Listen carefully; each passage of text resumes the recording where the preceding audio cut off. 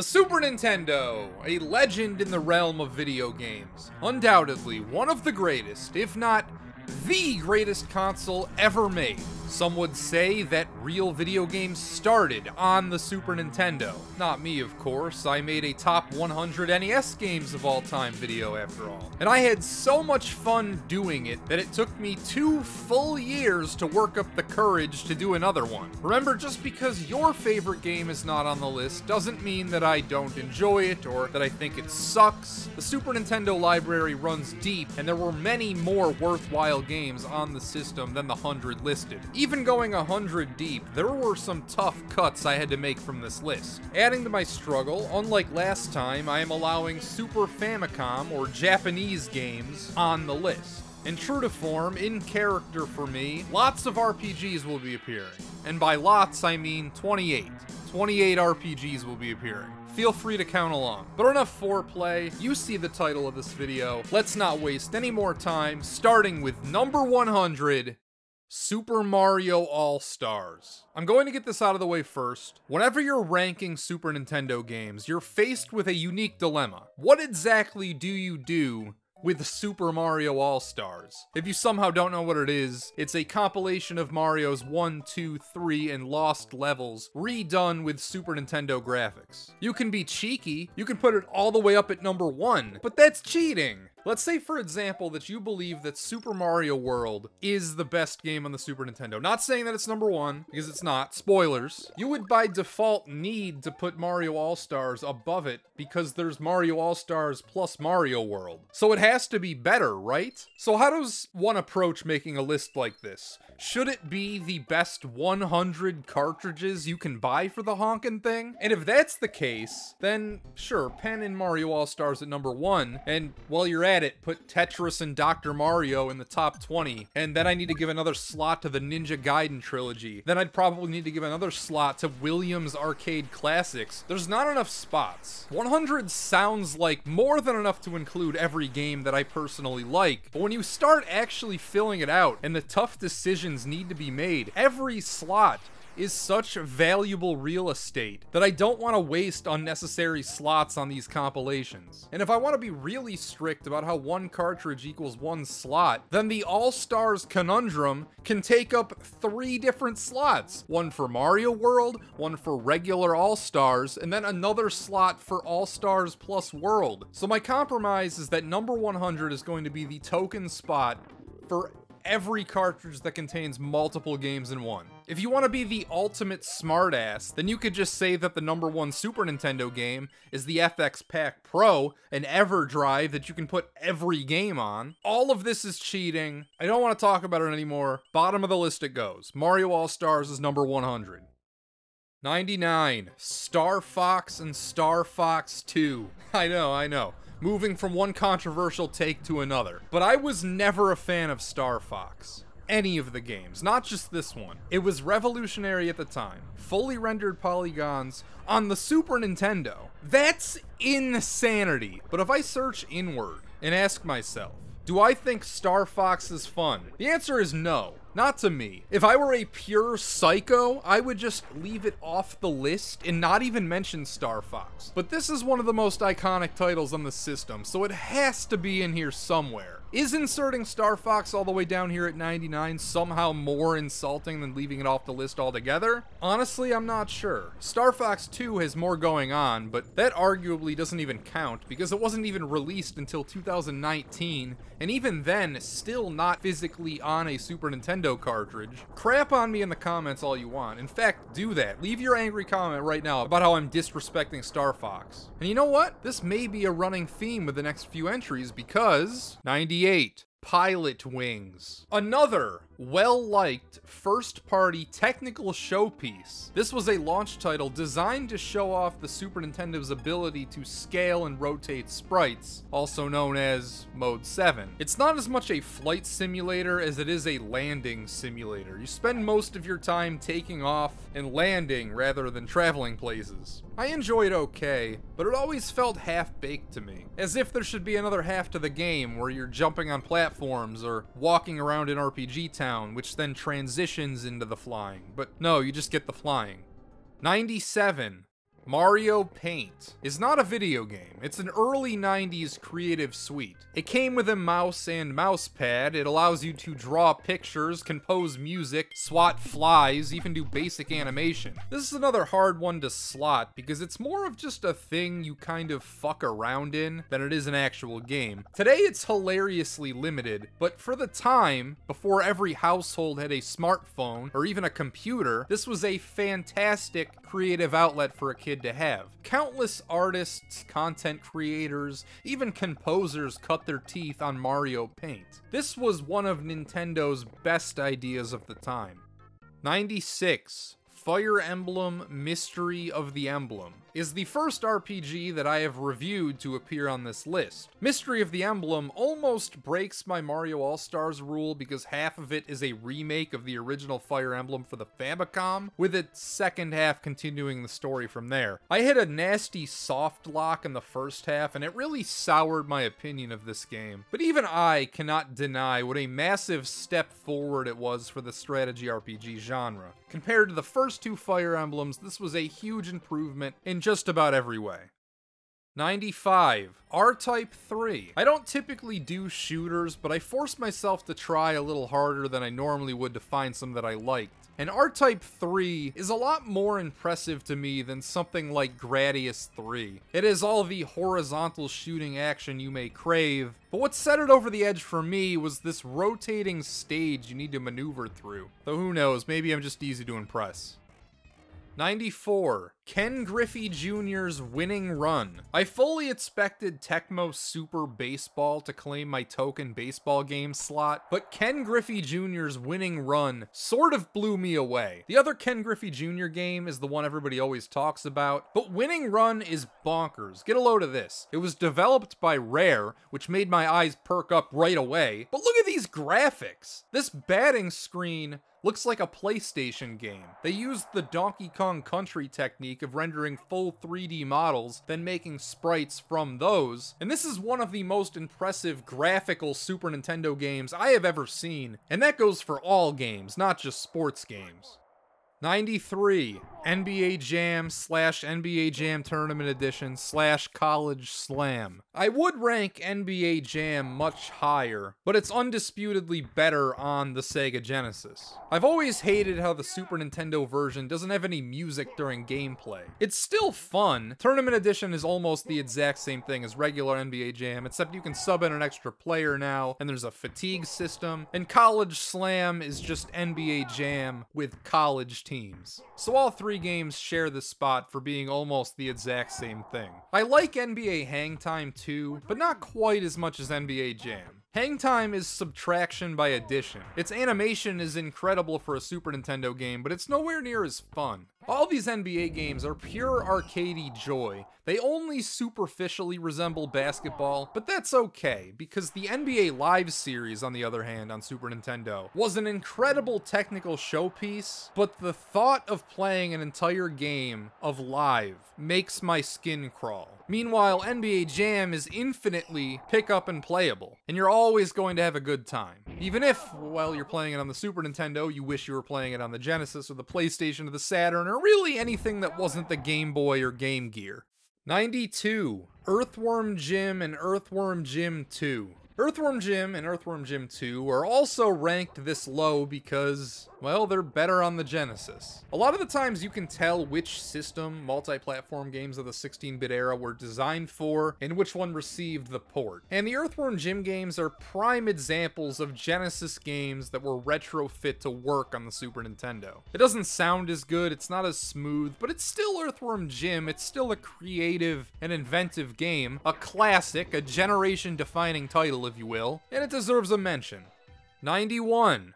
NHL 94 and 95 and 96 and 97 and 98. Noticing a trend with these last few entries? Third game in a row where the rap is excellent, iconic, 16-bit era classic, but it's flat out better on the Sega Genesis. That version is faster, the ice is bluer, and it just controls much better over there. NHL was the series that kickstarted EA Sports game empire. Madden may have came first, but in the 90s those games were never that good, and they never touched Tecmo Super Bowl either. Anyway, NHL 94 is actually 5 players, a rarity requiring the multi-adapter and another controller plugged into the second slot. So that's awesome. All the NHL games are mostly the same in my eyes, but 94 appears to be the consensus best one, and I'm not really sure why, but I'm also not really a big hockey buff, so the intricacies from game to game are mostly lost on me. If you had to pick one, I guess pick 94 because everyone says it's the best, but you really can't go wrong with any of them.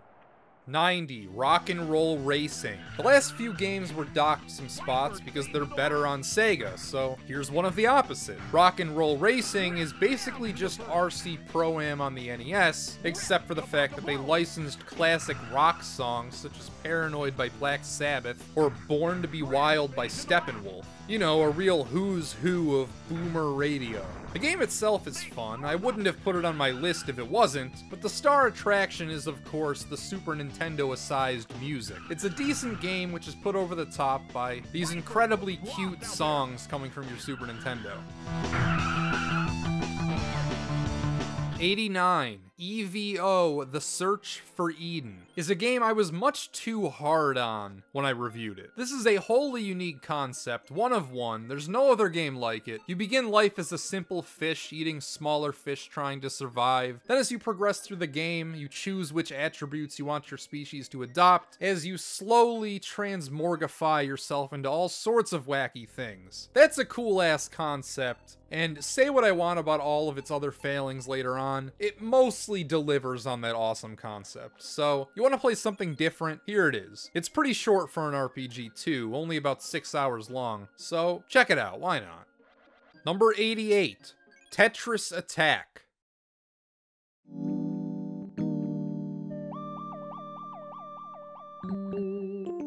When Jason asked me to pick a title for his top 100 SNES games video, I decided I'd go with a genre that doesn't seem to get a lot of thought in these kinds of lists, the humble puzzle game. And with that in mind, is it any wonder that I picked 1996's Tetris Attack from Intelligent Systems? Despite the name, this game isn't actually based upon Tetris, but is instead a localization of Panel de Pon, rethemed around Yoshi's Island, which came out the year before. And what a retheme it is! The graphics are adorable, with gorgeously high-resolution, lovingly drawn art of the cast almost always visible, but surprisingly most of the soundtrack actually remains the same as its Japanese counterpart. It knows just when to chill, just when to switch to an upbeat version, and the mixing never gets muddy. You can always hear the pop pop pop of blocks being cleared. If you've played Panel or any of the later Puzzle League games, then the mechanics should already be familiar, but if you haven't, you're in for a treat. The player's tasked with clearing a pile of coloured blocks continuously rising from the bottom of the screen and controls a cursor that swaps 2 blocks horizontally. Lining up 3 or more matching blocks in either direction makes them disappear, leading any blocks above to fall and potentially creating satisfying cascades and combos. Large enough combos will even stop the blocks from rising for a short period of time, resulting in an engaging feedback loop that hits that perfect one more try spot.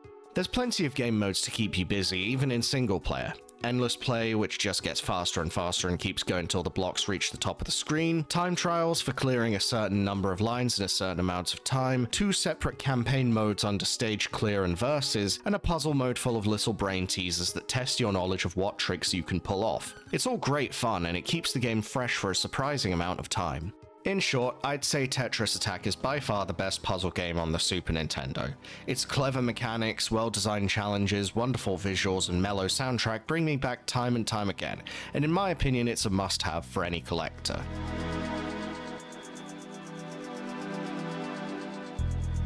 87, Toy Story, is a cornucopia of gimmickry. The 3D inside the claw machine stage is super well known, but what about the one right after it where you need to toss these aliens in front of the claw so you don't get grabbed? Or the RC car stages? Or the Pizza Planet stealth level? Or the one where you ride on Rex? Or the one where you need to put away all the toys into Andy's toy box? Every stage is something completely different, its own unique gimmick, and I love games which throw everything at the wall just to see what sticks.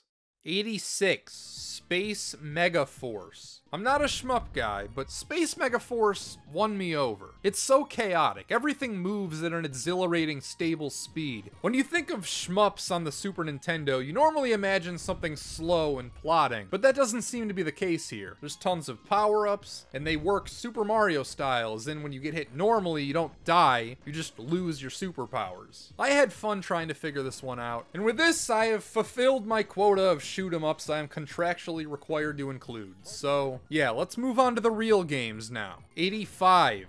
SOS. When Jason offered me to make the guest entry for his list here, I said, "Oh, okay, I'll do Earthbound. No, Chrono Trigger." He said no. He said you should do SOS.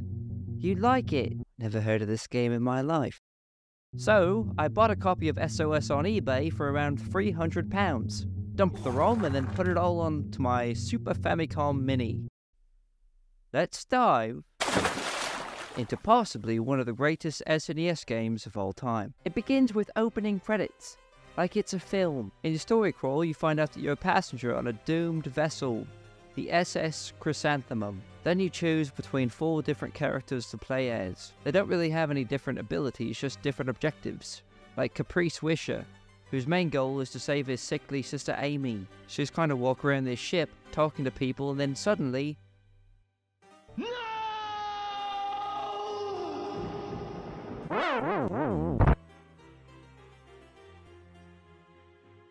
It has to be a game design nightmare to try and make a cohesive game out of an upside down ship, striking balance between playability and realism.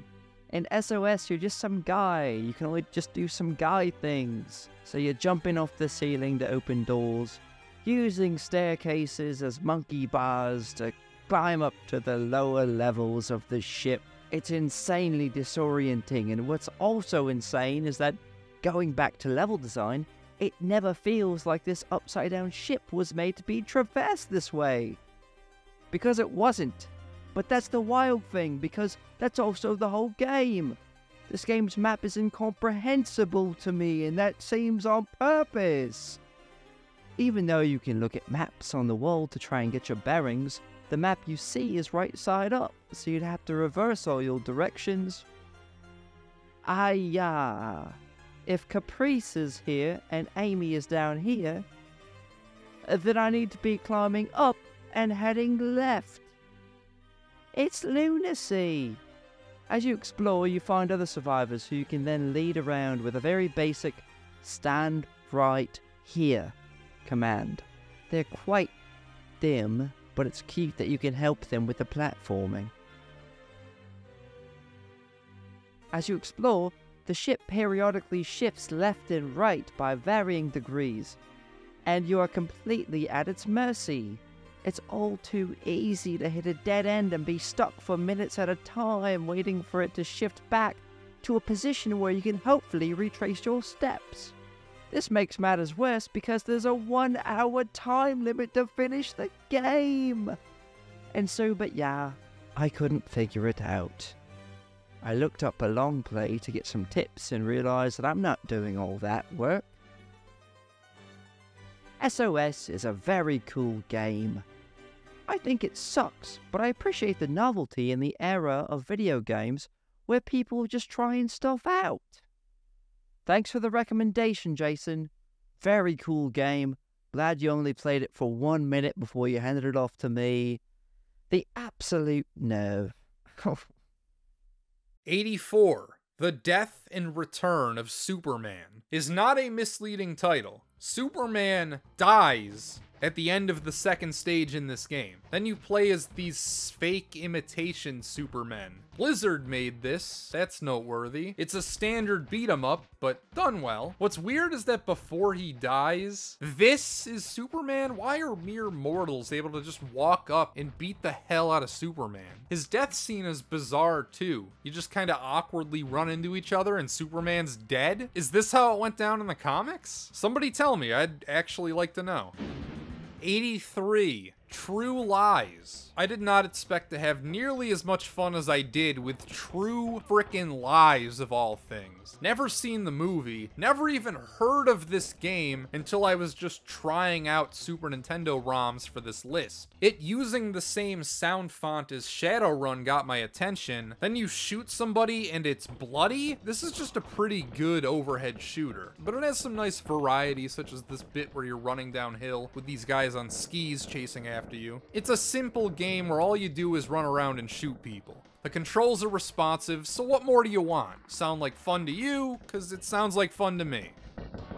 82. Ultimate Mortal Kombat 3. As a fighting game novice, Mortal Kombat 3 is my favorite one of the 16-bit era. I know for whatever reason 1 and 2 are more popular, but 3 feels the least stilted to me. All of these games have cheating asshole AI. It's like they only allow you to win a fight or two, and then it makes sure you lose no matter what to get another quarter. Well, guess what? We're not in the arcade. I'm not feeding you quarters. I already bought the game. Just let me win. Jesus. Every move you try will get blocked. They'll have impossible reflexes when countering jump kicks or sweeps. I picked Ultimate over regular 3 because it has more characters, more game modes. It's exactly what the title says. Mortal Kombat 3, but Ultimate. It was like a Stone Age DLC pack. One that cost $70 when it came out. No kidding, and that's mid-90s money too. 81. ActRaiser 2. Infamously removed all of the town building and playing God that made the original stand out. Gorgeous, one of the best looking, but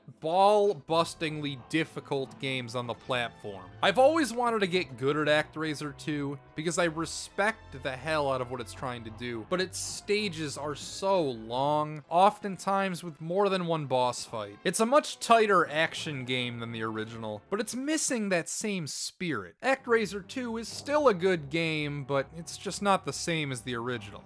80. Mighty Morphin Power Rangers is not to be confused with any of the other various Power Rangers games. The good one is simply titled Mighty Morphin Power Rangers. It's a 2D, one-plane, side-scrolling beat-em-up. It's pretty easy. You'll probably be able to beat it your first time playing in one sitting, but it's fun hitting things. I like the boss designs. I like how you start each stage as just a regular guy or gal before you transform into the Power Ranger halfway through. I know absolutely nothing about Power Rangers as a series. It was popular before my time, but I still enjoy this game. When I first got into collecting Super Nintendo games in middle and high school, this was one of the first cartridges I got, and I would run through this game all the time. It's a fun little snack food game. It's not deep or anything, but it scratches a certain itch. Probably even more so if you're into Power Rangers.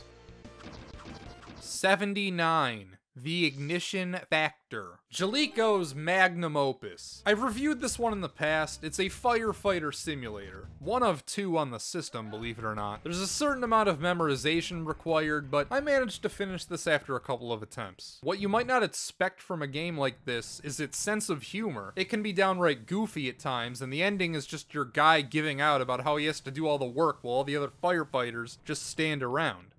78. Vegas Stakes is a Vegas casino simulator with a dash of personality thrown in. You pick a companion, can get your wallet stolen, play slots, blackjack, roulette, poker, hire prostitutes, then do cocaine off their backsides. There are many gambling Super Nintendo games, but this is my favorite because it goes that extra mile contextualizing itself. You're not just at a casino, you're on the Las Vegas Strip, and it commits to that idea. It's all a bunch of window dressing, but when your game is as simple as playing poker, that window dressing is what makes all the difference.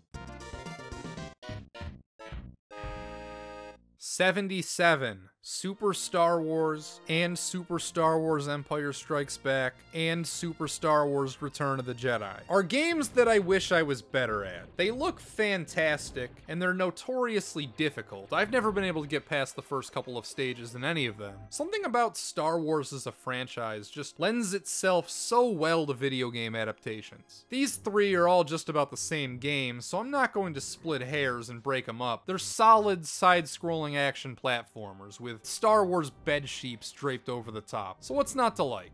76. Equinox. Hey guys, it's Dan here from Jason Graves' Top 100 SNES Games video. Everybody's favourite Top 100 SNES Games video. In the formative days of gaming, it regularly fell on box art to do a lot of the heavy lifting when it came to conveying a game's aesthetic. See, while early graphics may have been capable of sketching out the general idea of what was meant to be happening on screen, good game art filled in those gaps in the player's imagination, and functioned additionally as an advertising tool. Because it's just common sense that when picking out a game to take home, kids are always going to favour the ones that look the coolest. Games like Castlevania 4, Super Metroid, and Contra 3. These stunning artworks that conjure images of Simon Belmont whipping his way through Dracula's castle, Samus Aran exploring alien worlds, battling their hostile inhabitants, or Bill Riser and Lance Bean single-handedly fending off extraterrestrial armies. So when presented with this depiction of a mystical caped adventurer, staff in hand, pursued across earth, sea and sky by devils and hydras, how could your expectations be anything but through the roof?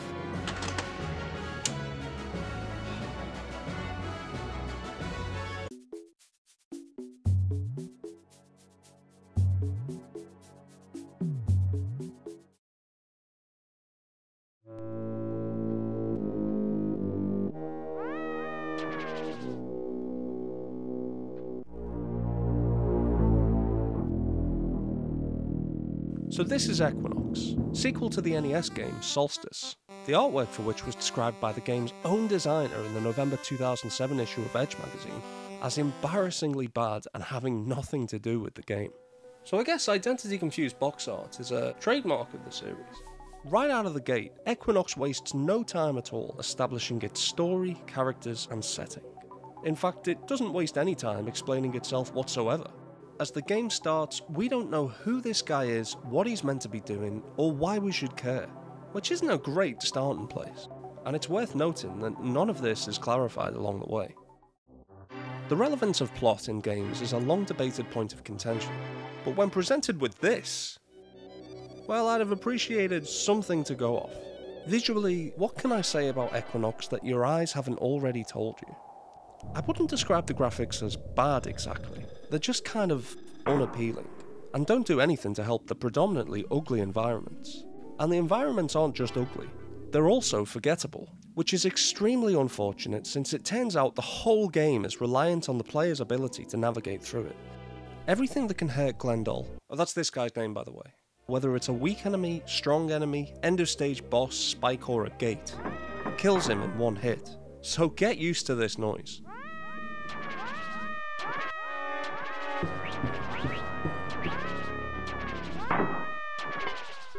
Sometimes he manages to be killed even when standing on platforms that should be out of harm's reach, and a lot of times you find yourself apparently catching the edge of a hazard despite not actually appearing to make contact, which heightens the tension by a fair bit.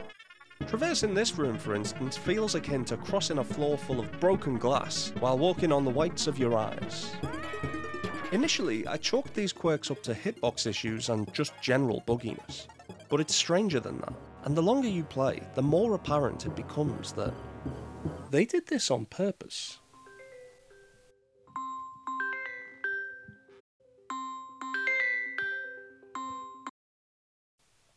Hello? Dan, I said we could put this crappy game on the list, this horrible game on the list, but you're going long on me. I said 3 minutes. You're going 4 and counting. Are we about ready to wrap this up? I did kind of have a few more things to say. I don't suppose you could link my channel in the description, and I can finish the video there. Yeah, I guess I can put a link to your bullshit down below, as well as everyone else who contributed, down there in the description. Alright, cheers, mate. Get out of here.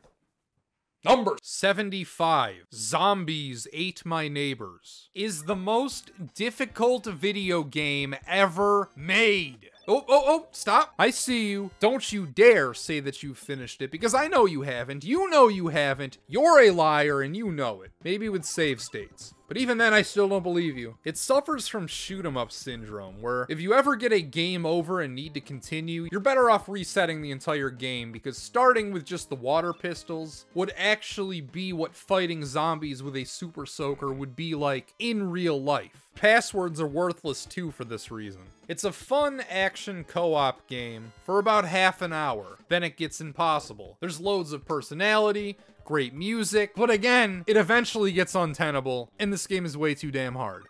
74. Umahara Kawase is a game I tried because Tim Rogers said it was great, and it almost feels like a modern indie platformer. You control a little girl which has to do basic platformery stuff. The hook is literally a hook. You carry around a fishing line which doubles as a grappling hook. And you can use this thing almost like in Getting Over It with Bennett Foddy to fling yourself all over the place. Imagine if just messing around with the whip in Castlevania 4 was turned into a crucial game mechanic. That's almost the feeling you get with Umahara Kawase. 73. Front Mission Gun Hazard is a game that not a ton of people know about, but the ones which do say it's incredible. So much so that we may have reached the first non-Mario All-Stars game, which could actually be some people's #1. Well, it's not my #1. I wasn't immediately blown away. I think it's an interesting game. It was made by Square, which were the masters of their craft on the Super Nintendo era. Aside from Nintendo themselves, there was no greater seal of quality than that Squaresoft logo. Front Mission Gun Hazard only came out in Japan, so it's got that forbidden fruit syndrome. Even though it's a Squaresoft game, it's not an RPG. It still has RPG-esque elements, I suppose, but at its core, it's a 2D action mech game. And in my humble opinion, you could do far better as Super Nintendo mech games go. Sometimes less is more. You don't always need all this story stuff. Like, shut the hell up, I just want to shoot things. The couple of mech games coming up later are more straightforward, and as a result, I prefer both of them to this. 72. Every single Koei strategy game. Koei, during the Super Nintendo era, loved to make these way too complex strategy, almost board-like games, which really belonged on early PCs. They ported Civilization to the SNES, for heaven's sake. If any game screams, "Don't play me on inferior hardware with a D-pad and 4 buttons," it's that one. And it's not like Nintendo's port of SimCity, which may or may not appear later on this list, where they made heavy alterations so it would make sense and actually be fun to play. Koei just went for it, man. All of the most complex, non-user-friendly behemoths. Gemfire, Genghis Khan 2, Clan of the Grey Wolf. Liberty or Death, an American Revolution simulator. Operation Europe, based on World War II. Nobunaga's Ambition and its sequel Lord of Darkness, which are based on the Japanese feudal civil wars. Even its RPG spin-off, A Nindo Way of the Ninja, carries some of this DNA over.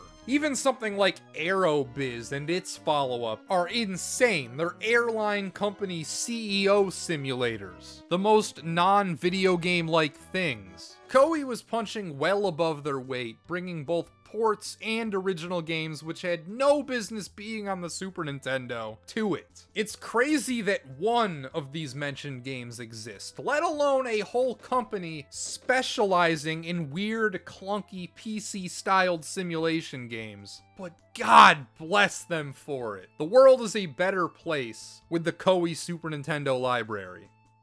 71. King of Dragons. Originally, I had Knights of the Round on this slot until I actually started playing the games, and what I found is that Knights of the Round was way too slow for my liking, and this game, called King of Dragons, apes its style while being more fun to play. It's not as visually impressive, but if you plonk both of these games down in front of me, I'm going to pick King of Dragons. Both games, believe it or not, were developed and published by Capcom, and both games were also released in April of 1994 in America? Why would the same company cannibalize itself like that? It's so strange, and history will show that Knights of the Round won. That's the game everybody knows and talks about. But King of Dragons, man, try this one out. It's great. 70. Super Mario Kart would go on to be the worst Mario Kart game. but also the best one on the Super Nintendo, obviously. This game is kind of a slog unless you're playing the battle mode, but giving birth to one of the highest selling video game series of all time alone means that it's worth putting on my list somewhere. And while I would still reach for this way before Rock and Roll Racing or something, I would rather play any other Mario Kart instead of this one. Am I being too hard on it? Probably. It's still fun. Every sequel is just better, and it's hard for me to ignore that. I know that's not this game's fault, so here it is at 70. 69. Top Gear and Top Gear 2 and Top Gear 3000 are a set of three 3D-esque racing games. What I like most about Top Gear is how you aren't flying off the road every single time you take a sharp turn. I enjoy outrun and pole position, but I can never stay on the freaking road. The Top Gear games dumbed it down for people with tiny brains and slow reflexes such as myself. All three seem to be mostly similar, but the first game has this weird split screen thing going on where even if you're playing one player, you still need to give up half your screen to the CPU. So maybe try 2 if that bothers you so much, or 3000 if you want to play a more space-themed one. Or if you want that, I suppose you could just 68. F-Zero. Play F-Zero. I still prefer F-Zero to Top Gear, even if it doesn't have any multiplayer. I think it all comes down to the music and theming. Top Gear is pretty good music in its own right, but there's no Big Blue, there's no Mute City, there's no silence. F-Zero was a launch game, meaning it came out with the system, and it's mostly a showpiece for that fancy graphical effect the Super Nintendo is famous for. You know, say it with me, Mode 7. It's kinda brutal too. If you go out of bounds in F-Zero, you freaking die. Then that's it, game over, try again from the beginning. 67. Super Off-Road is an NES port. Yay! Out of all the racing games I've listed so far, I can't help but enjoy this stupid mid-80s arcade turned NES turned SNES game the most. It doesn't have any of that fancy Mode 7 3D stuff, but it has the most timeless design. Overhead, the whole racetrack visible all at once. This is not to be confused with Super Off-Road The Baja, because that is a Mode 7 3D wankfest, and it sucks as a result. This style in basic Super Off-Road is timeless. It was retro at the time, and as a result, when you go back to it, still fun to goof around with even now. 66. Tecmo Super Bowl is one of the best sports video games of all time, not just on the Super Nintendo. Now, do I really think that little of sports games to put one of the greatest of all time so low on my list, only a third of the way up? That's not the case at all. It's just another title which loses points for being a port of an NES game. The rosters are updated here, but other than that, it's a straight port job. Not that that's a bad thing, as both Tecmo Super Bowl 2 and 3 would prove. I think the sequels are both fine games on their own, but they're too slow, especially compared to the original. They add features such as creating custom players, and the graphics are technically more impressive, but neither game is as tight or concise. 8 plays feels like the perfect amount to select from at a time, and that's really the heart of the issue with 2 and 3. They get more into the minutia of football simulation, and lost sight of what made the original so fun. Hence why the first game, aka the NES port, occupies this 66 slot and not 2 or 3. 65. Dragon Quest III. Maybe I'll put it out to coincide with that fancy remake coming out soon. How is that remake still not out yet? Square Enix hasn't even mentioned it since then. Dragon Quest III, like the last couple games, would be much higher, but same logic holds. It loses major points for being an NES remake. They added this personality quiz, which is fun, I guess. Still, this is a titan of the genre, a pioneering RPG whose legacy extends beyond itself. Dragon Quest III deserves a spot somewhere. Rest assured, this will get the full quote-unquote review treatment eventually. And I stand by that. I'll probably still end up doing this eventually. There's only so many Super Nintendo RPGs, and if I keep doing that show, then in theory, I would have to do this, right? 64. Kirby Superstar. Hey, Flame Guy here. Jason held me at gunpoint and forced me to talk about Kirby Superstar for 3 minutes, but I already talked about the game for 25 minutes straight, so, for your convenience, here's the fast version.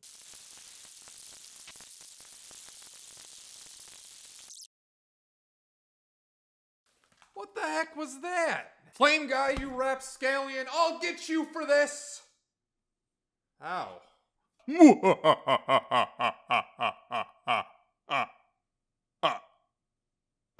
Kirby Superstar is a tad overrated. Many people consider this to be the greatest Kirby game ever made, in the whole franchise, not just on the Super Nintendo. I obviously still like the game, it wouldn't have made this list otherwise, but it feels like a jack of all trades, master of none. If you don't know the gimmick, it's marketed as 6 games in 1, and what you get amounts to a full meal of appetizers. The more traditional platformer segments are only a few stages long, one of which is just a remake of the original Kirby's Dream Land on Game Boy. Quick Draw is a fun distraction, Megaton Punch is nothing, the Great Cave Offensive is not fun. I enjoy Gourmet Race, but this is a concept only deep enough to squeeze one stage out of in a traditionally structured game. Not any kind of standalone experiments. You do Gourmet Race one time, it lasts 5 minutes, and then you're done. Revenge of Meta Knight is awesome, but again, it's too short. Superstar leaves me asking, where's the beef? I'm into what's here, but I'll take a more traditionally structured game anytime.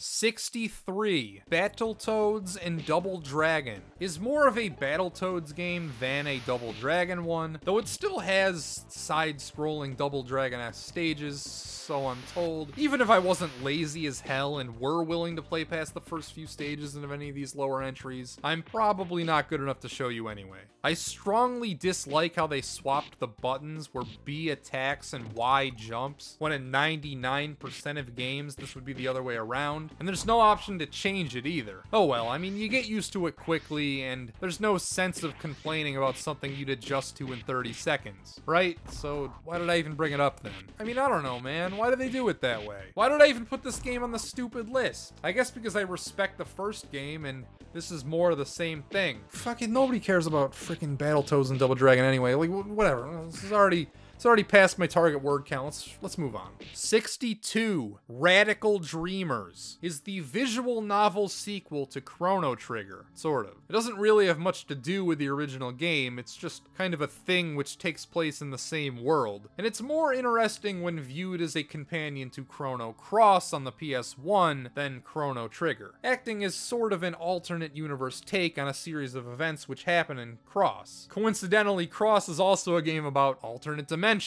so it fits into that motif as well. You play as a trio of thieves attempting to pilfer the frozen flame from Viper Manor, an object and place which do not exist in Trigger but were reused in Cross. It's part romance novel, part choose-your-own-adventure book, part basic puzzle-solvery mid-90s point-and-click game. It's worth bringing up that this was not a traditional cartridge release, but instead was a Satellaview game. If you don't know what the Satellaview was, it was a modem which was only released in Japan, which allowed you to download games to play on your Super Nintendo. Think of it as the Japanese equivalent to the Sega Channel or the Intellivision Play Cable, only with more satellites involved. It's a pretty neat piece of tech, especially for the time, but there weren't that many exclusive games for the thing. BS Zelda probably being the most famous if it isn't Radical Dreamers. And this is the only Satellaview exclusive on the list. It was an interesting footnote and worth bringing up whenever you discuss the Super Nintendo library as a whole. 61. Street Fighter 2. All of them. From niche obscure tech hosting a visual novel to one of the most popular and revolutionary games of all time. I'm not going to split hairs with which version makes this list. If you've got Street Fighter 2, or Street Fighter 2 The World Warrior, or Street Fighter 2 Turbo Hyper Fighting, or Street Fighter 2 Champion Edition, which actually didn't even come out on the Super Nintendo, that was the one on Sega. You've also got Street Fighter Alpha 2, which I'm aware is a completely different game, as well as Street Fighter EX Plus A, which might be a ROM hack that I happen to have downloaded on accident. I'm not even sure. Actually, wait a second. This Hadouken isn't even blue. This can't be official. So anyway, Street Fighter 2 was huge. One of the most influential games ever made, but that's the original arcade. The Super Nintendo versions are still fun, but I can't give them full marks for its arcade counterpart. This is a Super Nintendo list, not a greatest games of all time list, so 61 for the Super Nintendo versions, more than fair. 60.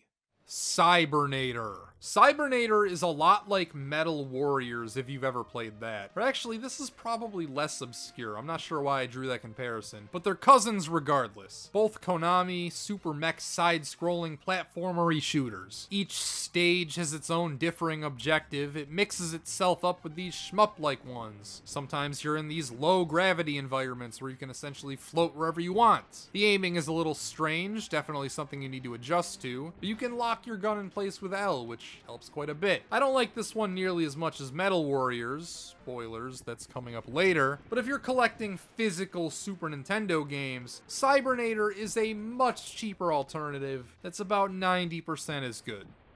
59. Advanced Dungeons & Dragons, Eye of the Beholder. Genuinely impressed me when I reviewed it a couple of years ago. I expected Dungeon Master, a slow mess which feels like it might actually melt your Super Nintendo. This is a first-person dungeon crawler with action-based combat, but it moves at a lightning-quick pace. It's got all the map-making, light puzzle-solving goodness you'd expect from an old dungeon crawler. I'm not sure if Eye of the Beholder is good on its own merits, or if it just looks like a masterpiece when placed up to the Super Nintendo version of Dungeon Master. Also, I'm just gonna squeeze this in. First-person dungeon crawlers have to be the nerdiest genre of any video game.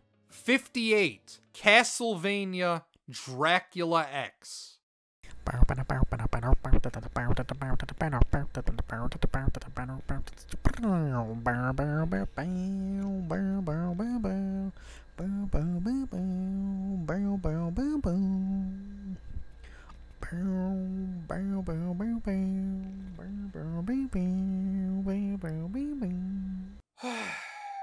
Is that seriously what he just sent me?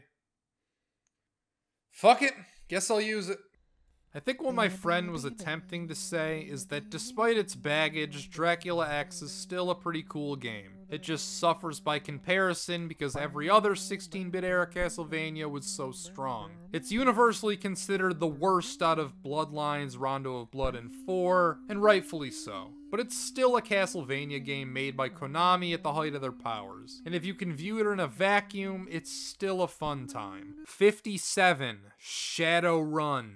Shadowrun is not to be confused with the Genesis game of the same title, because they are entirely different beasts. It's a bit clunky, maybe a little intimidating. Anytime you're primarily controlling a mouse cursor with a D-pad, the gameplay is gonna be a little awkward. But it's still a neat little adventure RPG that I actually have a personal history with, because my Shadowrun review was probably the most influential on which path I would end up taking as a YouTuber. I've been doing this channel since 2015, and for the first 5 years, well, my videos were complete trash for one, so don't take this as me complaining, but I had a bit of an identity crisis. I was doing these instructional videos called You Can Beat, which were exactly what they sound like. Since then, someone has actually taken that name and concept and ran with it. Godspeed, he's done a much better job than I ever did. I didn't enjoy making those. I got into YouTube to review games, to talk about my opinions on games, but these instructional videos were the only ones that anybody watched. I would post a You Can Beat and it would get a couple hundred views. Then I would follow it up with a review and it would get like 20. I knew that I needed a new channel identity, that I needed to niche down, as they say, and pivot away from doing these You Can Beat videos. So I posted a review of Shadowrun for the Super Nintendo, and it got over 1,000 views in one day, which was a huge deal for me at the time. I had never had a review of mine reach 1,000 views, let alone one do it in a day. So in an effort to capitalize, I decided then and there that my new channel identity was going to be the guy who reviews every single Super Nintendo RPG. I enjoyed making that Shadowrun review so much, and it did so well so quickly, that I figured I should do it again. and again,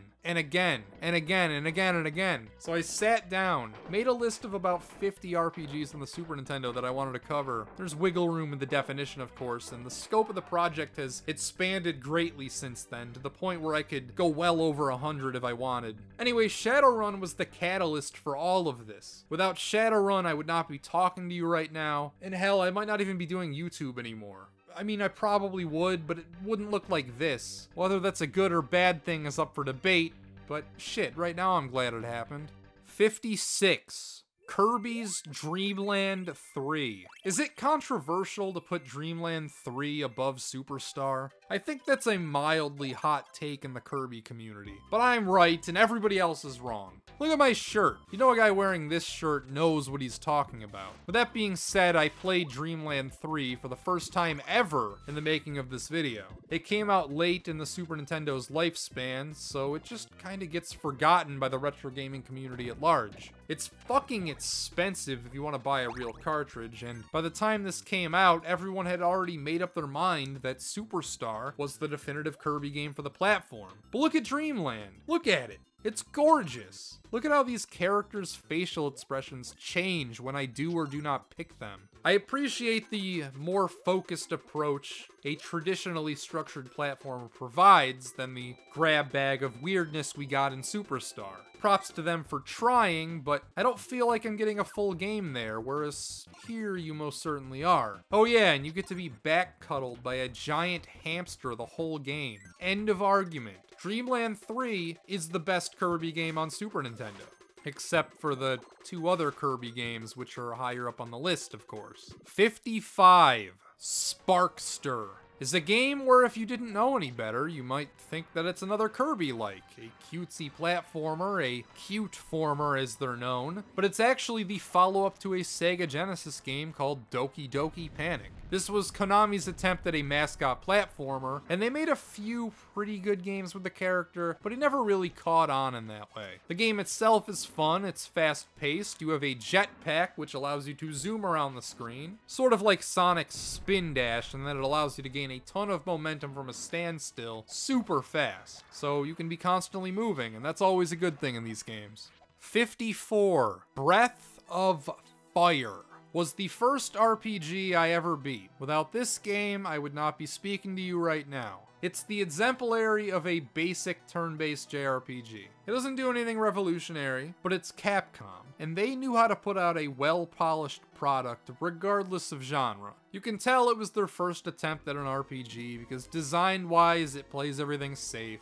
but it has a certain charm and character to it. Sometimes simple hits the spot. It's easy too, you don't have to grind very much, and it completely breaks itself with late game abilities. The original Breath of Fire is an incredibly snackable RPG where you can pick it up, then turn your brain off and bash some monsters.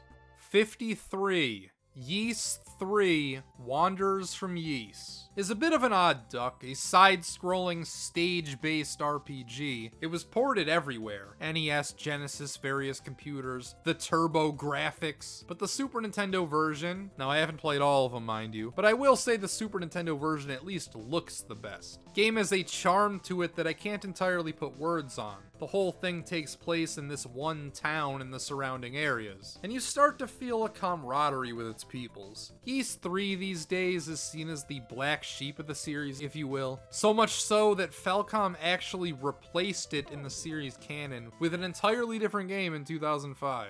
52. Pocky and Rocky.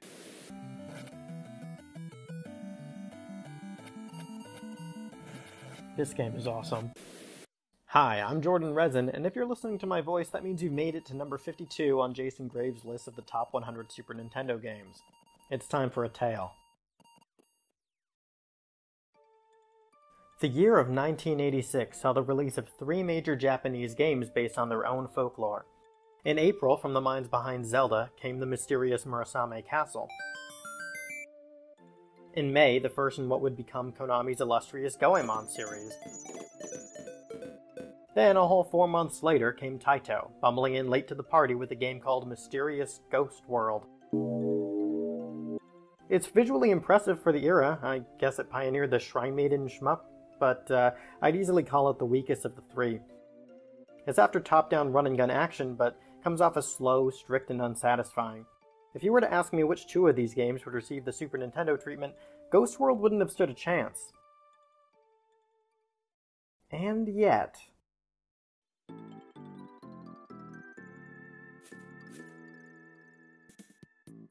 Developer Natsume knew what they had in Taito's scraggly first draft, playing to the strengths of its art direction and injecting it with a shot of adrenaline. It stays true to Ghost World's focus on heavy, committed movement, but takes it a step further. A slide can get you out of danger, but leaves you hopelessly vulnerable. Indecisively swapping between the fire and spread shots will prevent them from upgrading, so stick to your guns. You can no longer move while waving your wand, so deflection can't be abused. It's more shmup-like, more whimsical, even more specifically Japanese than the first, with a story about Western spirits invading the minds and lands of yokai. If the game's arcade difficulty and aesthetic didn't prevent an international localization, you'd think maybe this would. But that was nothing a good American paint job couldn't fix. Sayo and Manuke became Pocky and Rocky, the yokai became Nopino goblins. Slap on some worse box art and the rest is history. Pocky and Rocky isn't often thought of as a tentpole in the console's legacy, but the trajectory of the series is as SNES as they come. Its sequel veered directly into the RPG and adventure tropes that earned the SNES its reputation, with NPCs, shops, branching paths, throwable partners with special abilities, save passwords, and while I prefer its more tightly designed predecessor, 2 belongs on this machine. That Pocky and Rocky was reimagined yet again just last year by the very same team only makes it SNESer. And dear God, just look at it. With almost 30 years of hindsight, Reshrined might just be the best of the 4. And no, Becky does not count. 51. Secret of Mana is a game I have dodged reviewing for years. Well, I'm kind of forced to talk about it now, at least a little bit. First off, beautiful sound and graphics, nobody would dispute that. 3-player simultaneous co-op, which is something you rarely saw in any Super Nintendo game, let alone in an RPG. Real-time action combat, it's a lot closer to A Link to the Past than it is Final Fantasy. It's non-linear, so you can do objectives in a variety of ways. This is one of those games which I think was so overrated for a time that it's starting to circle back around into being underrated. What do you think? Is 51 too high? Too low? Just right? Hello!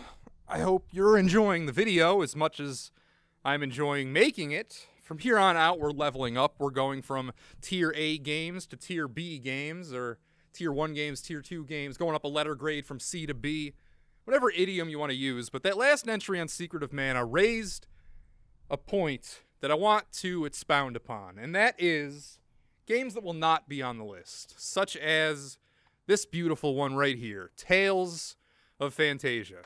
It's not on the list because I have never played it. I would say the biggest blind spot that I'm worried about in regards to this list that I might have to update later is Japanese exclusive RPGs, because with other genres like baseball, I never played any baseball games on the Super Nintendo, and I feel confident after firing all of them up, playing 1 inning batting and 1 inning pitching. I think I'm good. I think I know what my favorite baseball game is. Same thing with shmups. You load them up, you play until you're out of lives, and I'm pretty confident in my assessment of those games. Platformers, similar. You can get the gist of it pretty quickly. But RPGs, you really can't do that. You need to actually sit down and have those games digest. So all of those exclusive Japanese ones, such as Tales of Phantasia, which I'm sure is a wonderful game, and I'm sure it deserves to be on the list. Star Ocean, I'm sure, is an amazing game. I'm sure it deserves to be on the list. Seiken Densetsu 3. Shit, I grabbed 2. That's the one I just had on the list. 3, I'm sure it's an amazing game. Not on the list because I've never played it. I'm sorry. I'm sorry if that offends you. Anyway, back to the list. 50. Plock.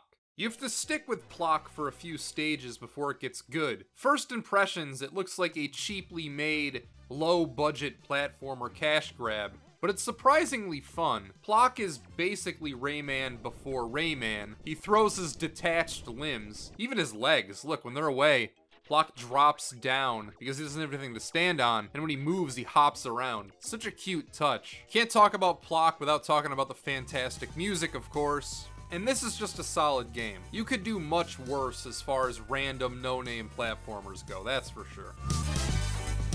49, Mickey Mania, is probably inferior to the Sega Genesis edition, but I'm a big enough fan of this to rank it in the top half regardless. Much like its cousin Toy Story, the level variety is what really sold me. They're both Traveler's Tales games, too. Shout out to Game Hut, the former Traveler's Tales developer who speaks about all sorts of games that they did. Mickey Mania is based all around his classic pre-television era shorts. I love how as the first stage progresses, it slowly goes from black and white to one at a time, slowly adding colors to its palettes until you're in full color. The game is shockingly difficult. As a kid, I don't think I ever saw past the Mad Scientist level. This elevator stage can kiss my ass. Of course, my little kid brain wasn't gonna get past this. It's pure memorize the bone pattern.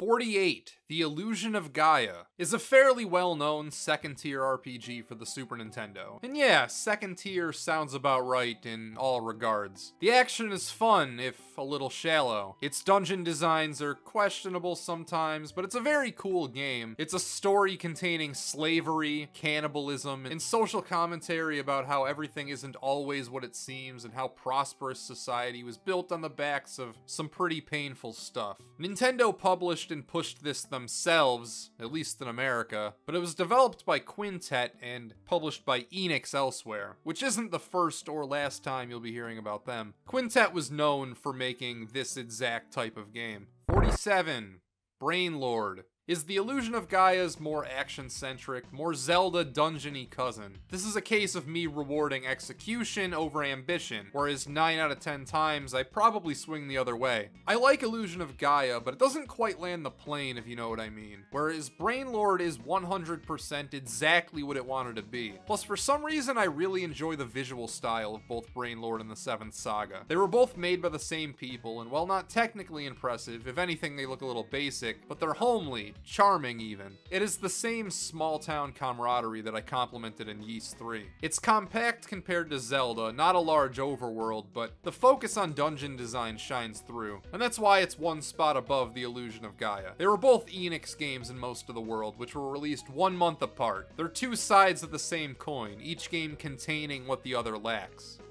46, Sky Blazer, is sort of like the Super Nintendo equivalent to Ninja Gaiden. You don't slash with a sword, but your punch is effectively the same thing. You have wall jumps, your sprite is relatively the same size on screen. You just have to ignore that the Ninja Gaiden trilogy exists for that to be true. Not to be confused with Soul Blazer, the Quintet-developed action RPG, which will not be appearing on this list, because I am the internet-leading hater of that game. But Sky Blazer, on the other hand, is pretty good. It's one of those games I wanted to keep playing while getting footage, but I have other things to get to. At least until I got to this awkward auto-scrolling flying stage. The hell were they thinking with this?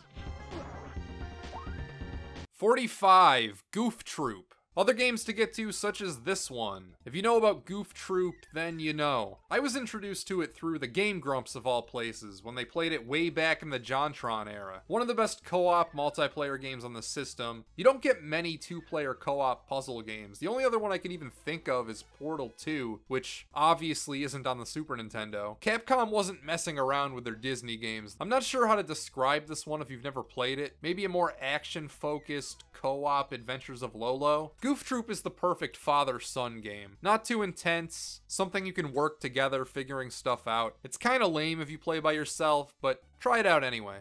44, Tokimeki Memorial, is the largest poser pick to make the list, because I have never really played it. I have, however, like everyone else, watched the 6-hour Tim Rogers Action Button review, and sure, why not throw in the game which basically invented the entire dating sim genre. I enjoyed 10 dates for modern consoles after all, so why not draw these lines all the way back to Tokimeki Memorial? It's a game where you're in Japan, you're in high school, and the only thing you need to worry about is dating girls. And if you're like me and you wasted your high school years playing the Super Nintendo and not dating girls, then something like this has a certain appeal.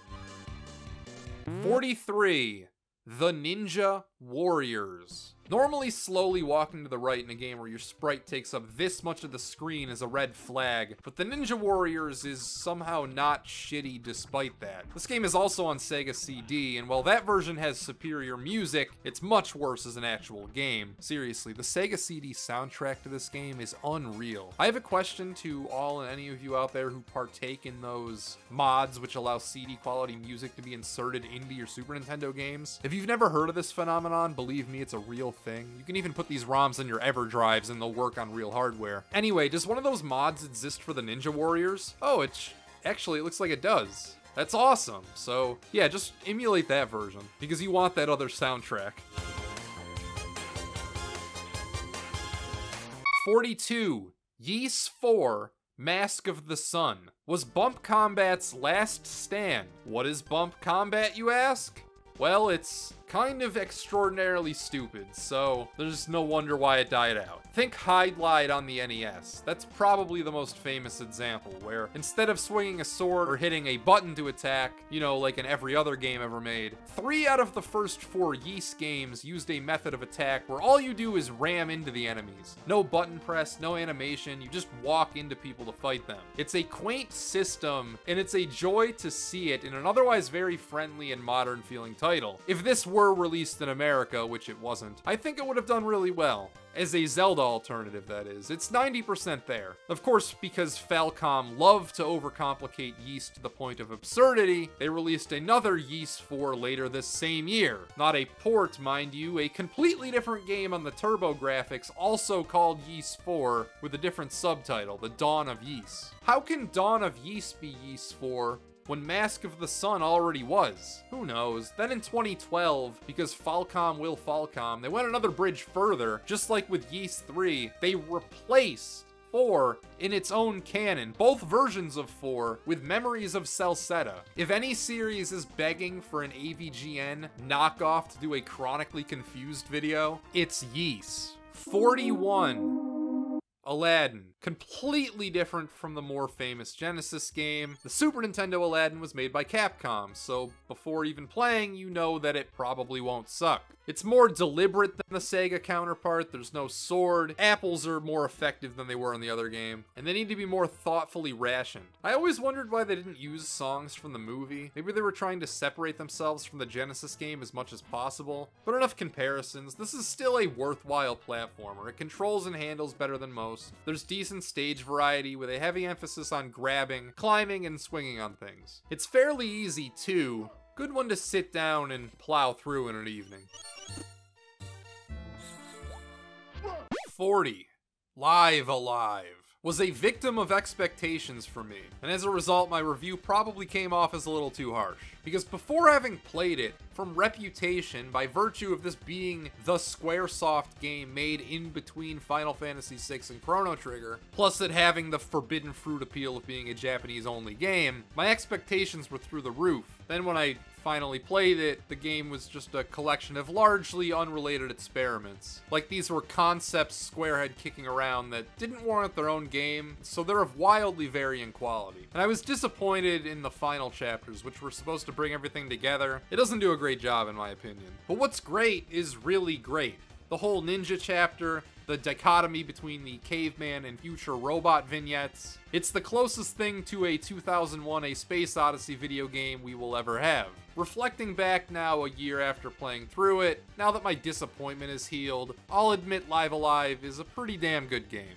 39. Gunman's Proof. After a long, unskippable cutscene to start, Gunman's Proof dares to ask, what if A Link to the Past was a top-down, move-at-your-own-pace shooter? The term Zelda clone gets thrown around a lot, often too liberally, but look at what you're seeing. How else would you describe this? Not that this is necessarily a bad thing, I'm down for Zelda except you shoot things, and your dad hits you at home. In fact, everyone's kind of brutal towards you. Gunman's Proof is cool as hell. I may circle back to this to do a full review sometime. This came out only in Japan, obviously, which is why most of you have never heard of it. Check it out sometime, it's cool. 38. Ultima, the False Prophet. Ultima is one of the oldest RPG series in existence. but it's primarily on PCs. A lot of the early games are also on NES, and both 6 and 7 were ported to the Super Nintendo. 7 was perhaps a little too big for it, but 6, known here as the False Prophet, fits fairly well. Obviously, its interface can't touch a keyboard and mouse. Ultima 6 is mostly intact, just with a more cumbersome interface. It's an open-world, party-based, dialogue-heavy RPG about the Avatar attempting to find a peaceful resolution to this holy war going on between gargoyles and humans. There's still plenty of fighting, don't get me wrong, but that's not our main option resolving conflicts. What stood out to me in my review was how in-depth NPC dialogue was. Outside of Earthbound, this has to be my pick for best RPG dialogue on the system. Also, while I'm talking about Ultima, shout out to Runes of Virtue 2. Crafted from the ground up for the SNES, it is a horrific train wreck of a game, but it's so much so that it horseshoes back around into actually being kind of cool. So if you're into so bad they're sort of good, give Runes of Virtue 2 a look. 37, Super Mario RPG. The last Mario game to come out on the Super Nintendo was also its first foray into the role-playing genre. Combining Final Fantasy elements with the standard Mario formula of all things created the unprecedented triumph Super Mario RPG Legend of the Seven Stars. This is a fantastic example of a series branching out, trying something new, and totally nailing it. Super Mario RPG isn't perfect, particularly when it comes to game balance, but it's an imaginative adventure all the way through, demonstrating an understanding of the genre's strengths, with effective storytelling and decision-making. For the first time, the Mario series presents a believable world that you can actually get into. Towns and NPCs have very entertaining dialogue, becoming the inspiration for the entire Paper Mario series in the future. With such a charming presentation and masterful soundtrack by Yoko Shimomura of Final Fantasy fame, this is a delightful experience, and surprising success at blending two completely different concepts together. Who'd have thought they'd pair so well? Shout out to Gino, Booster, Valentina, and the Axum Rangers. If you like Mario or RPGs, this is totally worth playing today.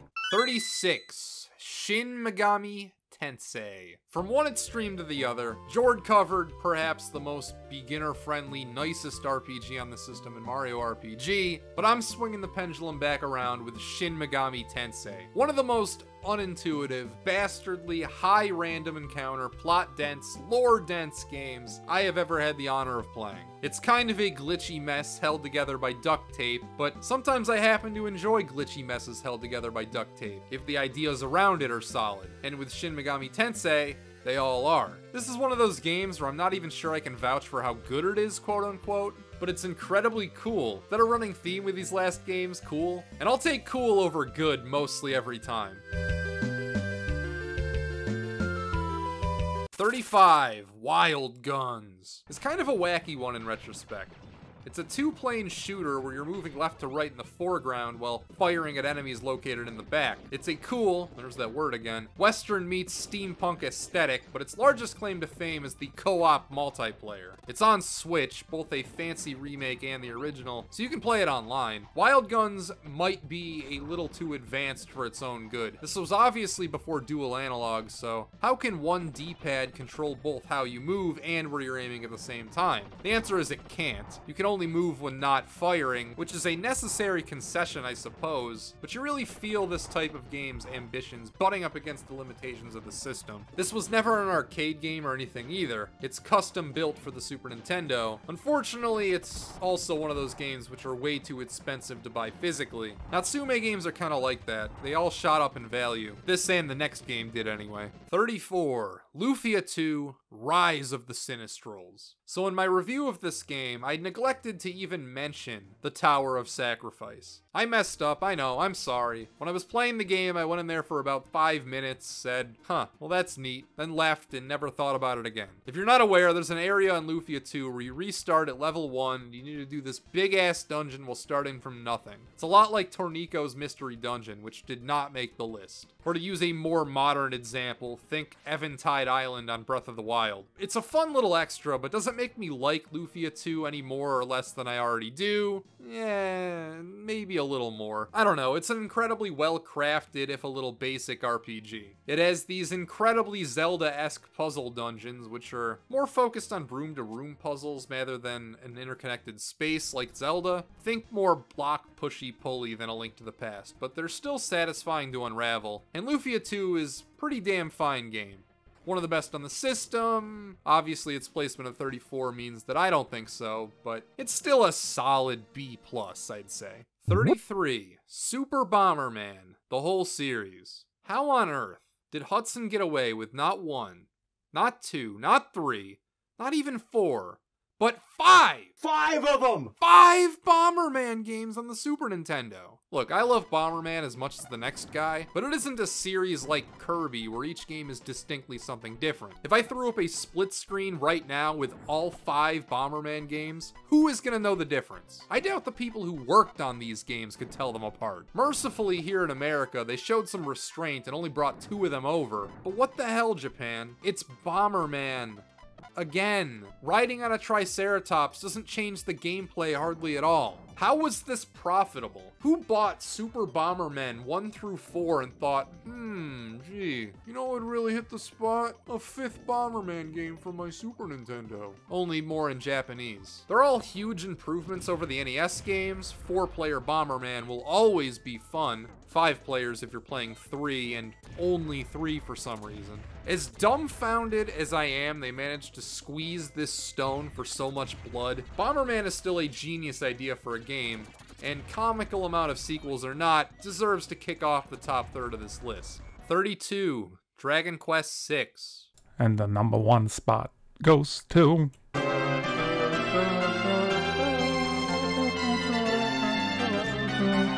Dragon Quest VI. Dragon Quest VI is always glossed over in favor of Dragon Quest VII, 5, and 8. And while 8 is probably a better game, it wasn't released on the Super Nintendo, right? Just phones and 3DS and PS2. And just for good measure, I don't even like JRPGs. I can't stand them. But I can't stand Dragon Quest VI because it is streamlined to hell. Alright, it doesn't take 100 years for the adventure to actually start. It doesn't take 400 hours before the inciting incident happen. Alright? Not to mention, you get to meet so many great characters. Like this guy, this chick, and all of these wonderful people who are just rooting for you. What makes this game so great, story-wise, is that you're the chosen one by circumstance, not by fate. Kind of like in Harry Potter, he was the chosen one by the circumstance of Voldemort believing him to be the one who would eventually stop him. And then the prophecy was talking about when he was stopped at the end of the last book. Not whatever he were to avoid had he killed the baby, but if he did not try to kill the baby, it would never have happened, man. Oh my god, Voldemort fulfilled the prophecy when he tried to avoid the prophecy. No, but for realsies, dudes, DQ6 is actually really good. As someone who doesn't like JRPGs, I'll say this much: it's the first JRPG I've been compelled to ever finish without any external motivation. It has such a great appeal to it that you want to go into it blind. I promise you. In terms of the combat, it makes more sense to me than most other JRPGs I've tried. Sure, it's not as refined as Chrono Trigger, but fuck. Chrono Trigger ain't even turn-based, you normie, but sure has a lot more going for it in being so simple than any game with whatever complicated bullshit you ought to deal with over there. If anything, I said Dragon Quest VI has more mainstream appeal because it has the basics as hard-coded into it as it does. Its simplicity makes the story take the front seat, and worst case Ontario, you'll be grinding for some levels, but nothing that requires grinding for an extended period of time. You can actually strategize to get past the next road bump without things like save states or cheat codes. Some may say that, well, DQ6 is the most basic one, but that's not a bad thing. In fact, it's the best thing because they went back to it after 7, because 7 had too much busy work before anything actually happened. And then they realized that, well, this is better. Straightforward, no bullshit. You're the chosen one, and this is why. You have no idea how relieving it is to actually get to know why I'm the show's line before the game's over. Whoa, motivation for the player? Heck yeah, dude. But yeah, that's pretty much Dragon Quest 6. And even though I should have done Goof Troop, I don't regret doing Dragon Quest 6. Let's just put it like this. It is perhaps the perfect JRPG for people who don't like JRPGs. Anyways, remember fellas, never trust a man with no shirt on.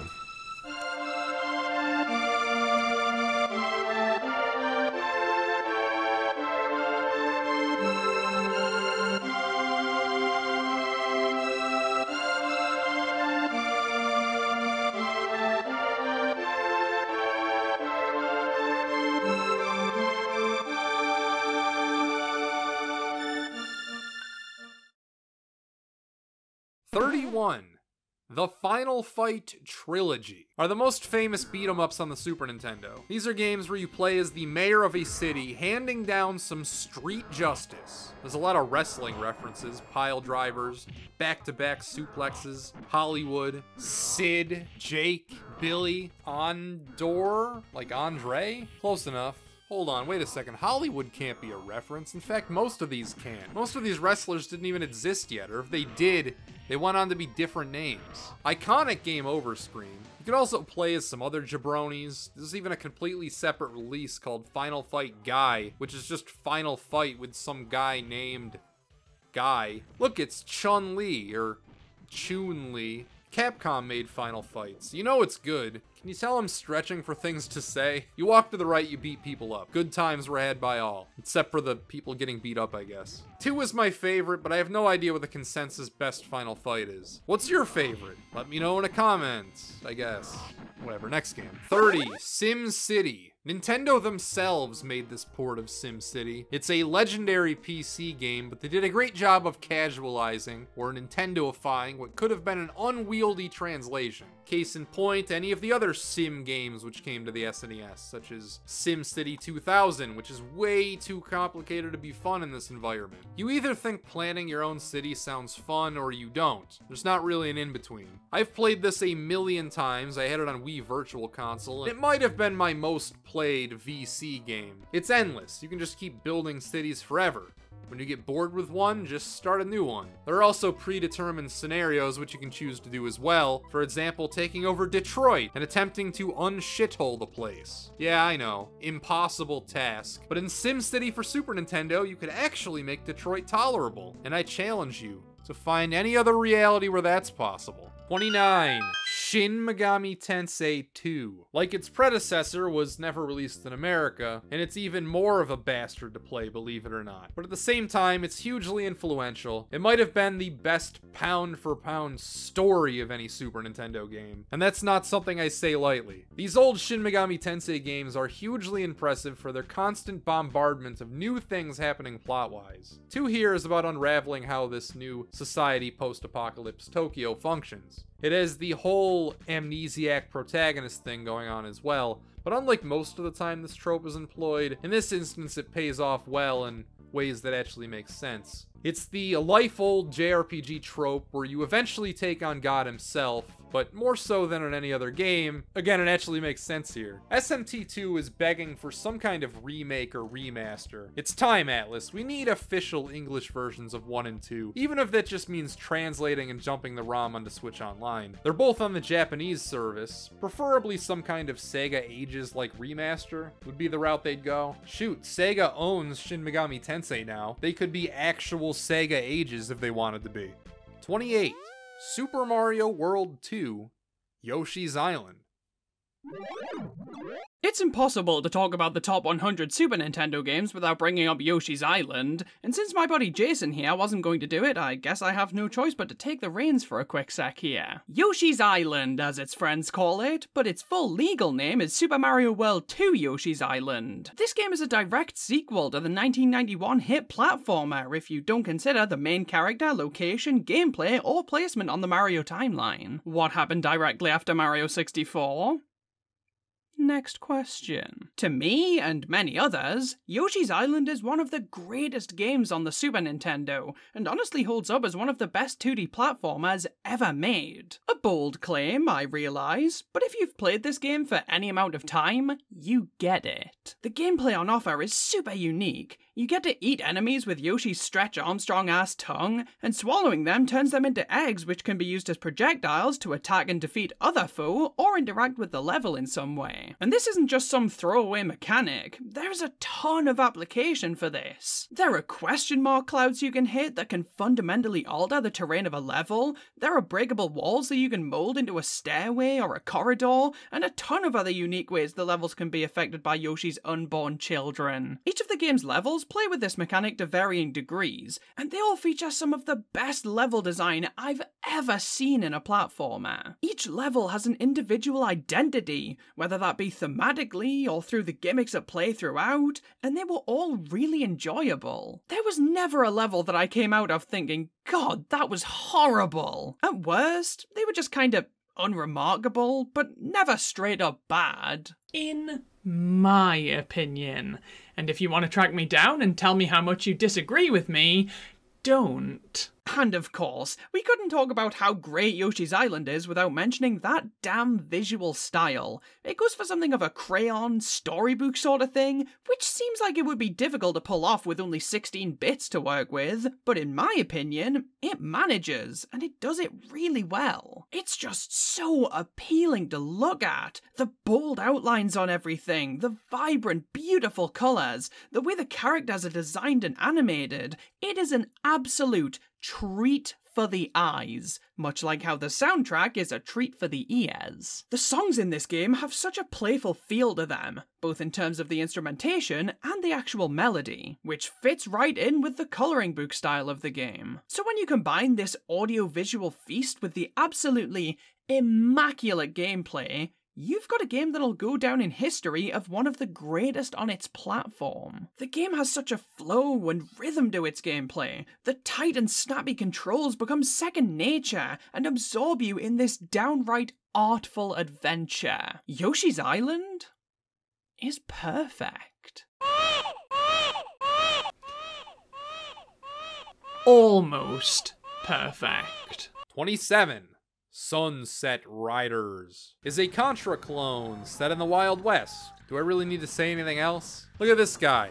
You kill him and he says, "Bury me with my money." Bury me with my money. Iconic. This game is tough as hell, which is why I always pick Bob or Commando, because they start with the Contra shotgun spreader. Upgrades then let you dual wield. You have to learn how to move, when to shoot, when to hold them, when to fold them, when to slide between bullets. I prefer this a little over Wild Guns, you remember from 8 slots ago. It's more traditionally side-scrolly, but you can't go wrong with either. They're both multiplayer too, which makes everything better always. It's pretty short, but I've still never beaten this. Someday I will. If not, then bury me with my money, I guess. 26. Kirby's Avalanche has gone by many names. Puyo Puyo, Dr. Robotnik's Mean Bean Machine, but Kirby's Avalanche is how I first played it, and it's still my favorite incarnation of the series. Everyone has their puzzle game, and call me basic, but mine is Tetris. Still tons of fond memories playing Avalanche though. I got good enough at this to the point where none of my friends ever wanted to play with me because they'd never win. You know Sonic Mania's Puyo Puyo boss fight? That segment blew my mind, but it was over in like 10 seconds because they made it stupid easy. Then I go online and people were complaining about getting stuck there. And I'm over here thinking, shit, Bronto Burt and Kirby's Avalanche was tougher than Eggman and Sonic Mania. The game itself is about matching 4 of the same color, attempting to get as large a combo as possible before your stack reaches the top. There's a multiplayer element where you send garbage bits back and forth, and it's just good, clean fun. You add Kirby's music and presentation to this, and you've got an addicting combo. 25. ActRaiser. I've spoken about ActRaiser a million times, but never actually done a review. It's part city builder, part side-scrolling platformer action, part god simulator. Each of these elements aren't necessarily as fleshed out as they could have been, or would have been had the focus been on any one of these 3 things, but together they mesh to create something wholly unique. There's never been another game quite like ActRaiser, except for, I guess, ActRaiser Renaissance. Anyone remember this? It just kind of came and went. But a few years ago, ActRaiser actually got a full HD remake that I, and presumably nobody else, ever played. It was the beneficiary of being an incredibly early SNES game, coming out less than a month after the system itself, so it stood out, especially when there were only a few games to choose from. It has fantastic music, presentation, and theming. The whole role-playing as God aspect also leads to some unexpectedly poignant moments. You're guiding a civilization, and that's just an incredibly cool feeling that you really don't get anywhere else on the Super Nintendo. Hello everybody, me again, and in that Ultima entry, I talked about games that are so bad they're good, such as Runes of Virtue 2 here, and I wanted to give a bit of a shout out to some other games that I believe also fall into that camp. That, or they're just interesting in some other way. We've got Lagoon here, which is another similar to Ultima Runes of Virtue 2. It's a horribly made RPG that is just the biggest piece of shit you'll ever play.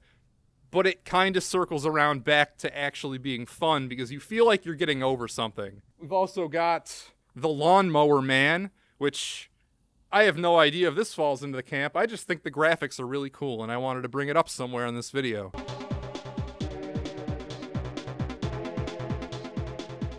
And lastly, another game I just think is really cool. Faceball 2000, which is a first-person shooter with smiley faces, and was actually adapted from a Game Boy game. Yeah, I guess I only really have two actual so bad they're good picks, but they're both pretty decent. And I think Super Bob Hoskins Bros with Equinox, I think he has a similar feeling towards that game as well, so that's a third so bad it's kind of good game. Anyway, back to the last 24 entries of the list. 24. Teenage Mutant Ninja Turtles 4 Turtles in Time is by far the most amount of fun I've ever had playing a beat-em-up. Most games of this genre fall into similar traps, mostly just that they overstay their welcome. These are repetitive games by nature, and they burn themselves out by the time you get to 20 or 30 minutes in. Even the new Turtles game, Shredder's Revenge, which was excellent, I still felt fatigued well before the game was over, and it just made me want to play Turtles in Time again. Specifically this Super Nintendo version too. It flows much better than the arcade. This is the kind of thing I could run through any day of the week, never get bored, and I don't even care about the Ninja Turtles. I didn't watch the show growing up or anything, and 90% of what I know about the franchise comes from this game. Not sure I can articulate exactly why this one doesn't get boring to me, which every other beat 'em up eventually does, but I can give it a shot. Turtles in Time does a great job with level variety. Each stage has a distinct setting, and they also throw in a few auto-scrolling vehicle-esque stages here and there to mix it up. Neon Knight Riders in particular I've always loved. Your moveset is small, but everything you have is useful in some way. I think something like Shredder's Revenge is an example where they give you so many moves that you don't end up using most of them, whereas the only worthless ability in Turtles in Time is the one that costs you your own health to attack. On the other extreme, it's not like Golden Axe either, where you basically just need to do a running kick on everyone, or maybe try to land the down thrust if you can. In Turtles in Time, you can't just jump kick everything you see. Basic attacks are still worthwhile. The best attacks, you know, the ones where you throw your enemies into the foreground, and the one where you smash them back and forth repeatedly, require you to put in some work to accomplish as opposed to hitting a predetermined button combo. And then, to top it all off, timeless music and sound effects. And Turtles in Time is a strong contender for my favorite soundtrack on the entire system. And no, I'm not kidding. 23. Final Fantasy V is the lesser of the Final Fantasy Super Nintendo trilogy, but that's some stiff competition, so there's no shame in being last place in that race. Floor was one of the most influential JRPGs in history, and 6 is one of the most acclaimed games of all time. When stood up to those, it's not very remarkable, I'll admit. But on the other hand, it's some people's favorite Final Fantasy game in the whole series. It's the one which gives you by far the most control and amount of options when constructing your party. For some people, that's a big deal. But I'm more the kind of guy who's just happy to go with the flow and take what the game gives me. The story is about a tree that comes to life and is pissed off that humans have been taking such shitty care of the environment. In the end, you and your friends valiantly defend your right to spray aerosol chlorofluorocarbons, burn fossil fuels, and deforest as much land as they please. 22. Final Fantasy II. also continues this environmental theme by spreading positive messages, such as when we use up all of our energy on the surface, we can always dig underground for more. If that dries up, we can always rely on the moon crystals. Private airships are also very cool and not a waste of jet fuel at all. In all seriousness, Final Fantasy IV was such a massive leap forward for the JRPG genre in many ways. While the plot itself ends up being, for lack of a better term, stupid, the way that it's told was revolutionary. It managed to use its characters' stats and levels as tools to tell its story, as opposed to those being disparate game mechanics gatekeeping how fast a player is able to progress. It was one of the first games to take a screenwriting 101 class because, unlike earlier RPGs, which were made up of a series of smaller, often unconnected adventures on your way to achieving one clearly spelled out specific goal from the onset, Final Fantasy IV plays out more like a serialized TV show where each episode leads into and builds upon the last. This was Square's first attempt at telling a story in that way, and it shows. Hence why this game is ranked 22 and not number 2.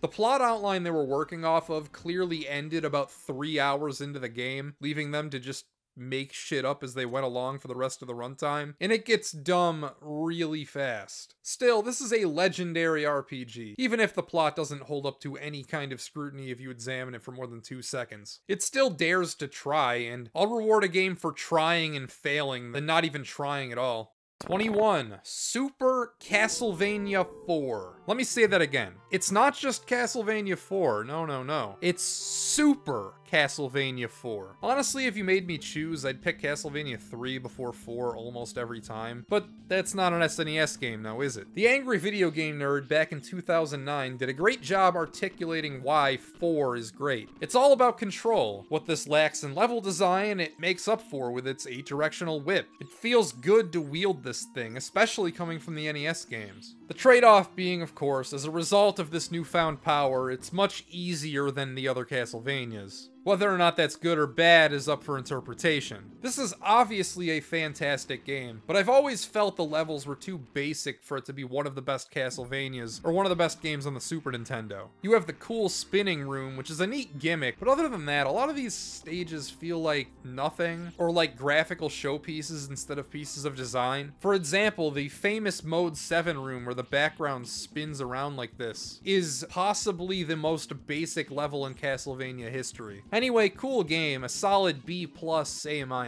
20. Terranigma is the rare European and Japanese release that never came to America, not even on the Virtual Console or to modern platforms or anything. This is a lost game. Despite that, its reputation has outgrown this setback, with many considering it to be one of the best RPGs on the system, right up there with, you know, Chrono Trigger, Final Fantasy III, and Earthbound. And I guess count me among that camp, maybe a tad lower. It's been a long time since I played through it, so it might actually deserve to be higher with those games, but it needs a refresh in my mind. This is the end of the unofficial Soul Blazer trilogy, with number 48, Illusion of Gaia, being the second entry. And it's fascinating to see the same themes tackled by the same developers 3 times in a row. Terranigma is certainly the most complete of the 3, and heck, you can even say 4 games with ActRaiser thrown into this camp if you want. All were developed by Quintet and published by Enix, each about the rebuilding and examination of human society as a whole. Enigma, you start only being able to communicate with plants, then animals, then early humans, then eventually, slowly, you make your way up to modern day, losing touch with each step behind you in between. It plays great too. It's sort of like Secret of Mana without the recharge, and I think this could have been a decent action game if it wanted. It has these huge Zelda-like dungeons too, so yeah, this is a winner. Try it out if you haven't. 19.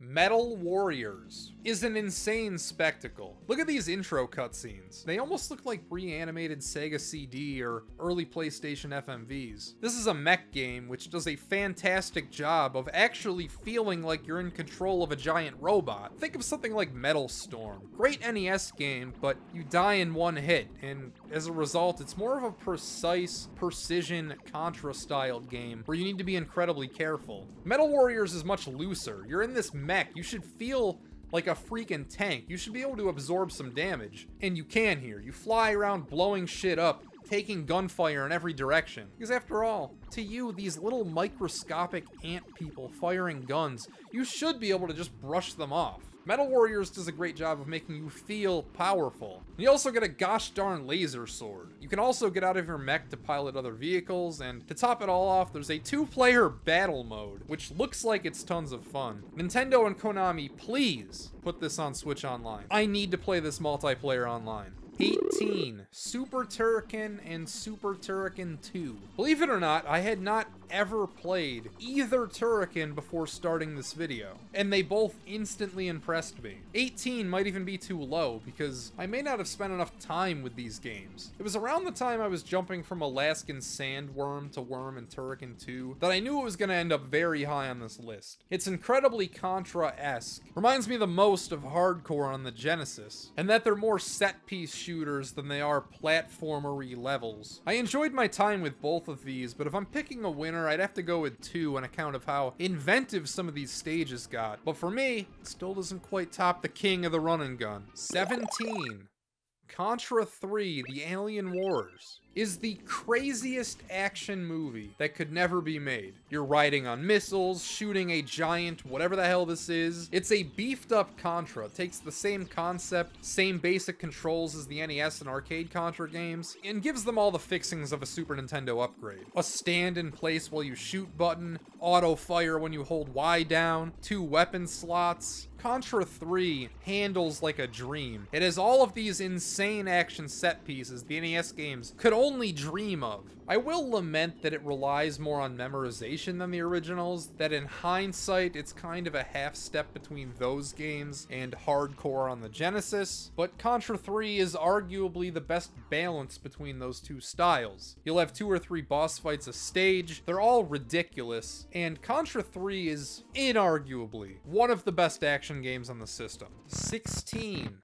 Hagane is hard as fuck. That challenge I was complaining about that was lost in Castlevania 4, well, I found it. It's in Hagane. This is infamous for being the most expensive game on the system, at least among official non-competition, non-weird gun rifle peripheral, I hope you happen to have this downloaded on your Satellaview releases. It's kind of a shame because the game itself is worth talking about outside of that context. It's kind of like if Shinobi 3 on the Genesis crossed with Batman on NES, and was much more difficult than both of those titles. You have selectable weapon types, a slash, a shot which you can also do straight up, and grenades which travel at an angle. I've never beat this, probably never will, but I want to. And I think that's the sign of a great action game. It might sound stupid, but I really believe that if Hagane had better music, it would be up there with some of the most famous SNES titles, at the top or near the top of some people's lists. Music goes a long way in making an impression on the player, and when debating what order Hagane and the game that's coming up next were going to go on this list, the tie went to the game with the better music, the much more famous game with the better music. Hagane's music is inoffensive at the best times, but just downright bad in the worst. 15. Mega Man X, and Mega Man X2, and Mega Man X3. Mega Man X. More like Mega Man Extremely Amazing. Yo, it's Dave from Double Dragon Gaming here, and I am pleased to be talking to you guys about a game I truly love and enjoy, properly placed at number 15 in the Jason Graves Top 100 SNES Countdown! Now, first off, you should know that I'm old as fuck, and very proud to have grown up in the retro games era.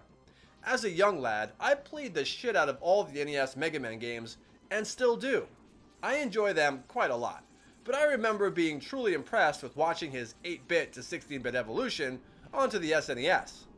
Back in the days, my brother and I didn't physically own many cartridge games, and Mega Man X was one of the few we actually got, knowing full well it was going to be worth having in our small library. Not only did the game look great and play solid, but having his new suit upgrades while also retaining his ability to absorb boss enemy abilities felt like a real improvement over the previous ones on Nintendo. And the new villain of Sigma was a nice new change over Dr. Wily, who genuinely felt like a real threat. And of course, I can't mention X without Zero, who starts out as Mega's superior, but by the end of the game, you become even more powerful than he is. I always thought Zero was such a badass character, who wouldn't be available to play as until X3. And speaking of sequel games, Mega Man X2 was pretty much just more of the same, but with the inclusion of the CX4 chip. With that one, they tried using some very basic wireframe graphics and transparency effects. It was extremely mediocre, and cheesy even back then. I always thought to myself, what the hell is up with this title screen?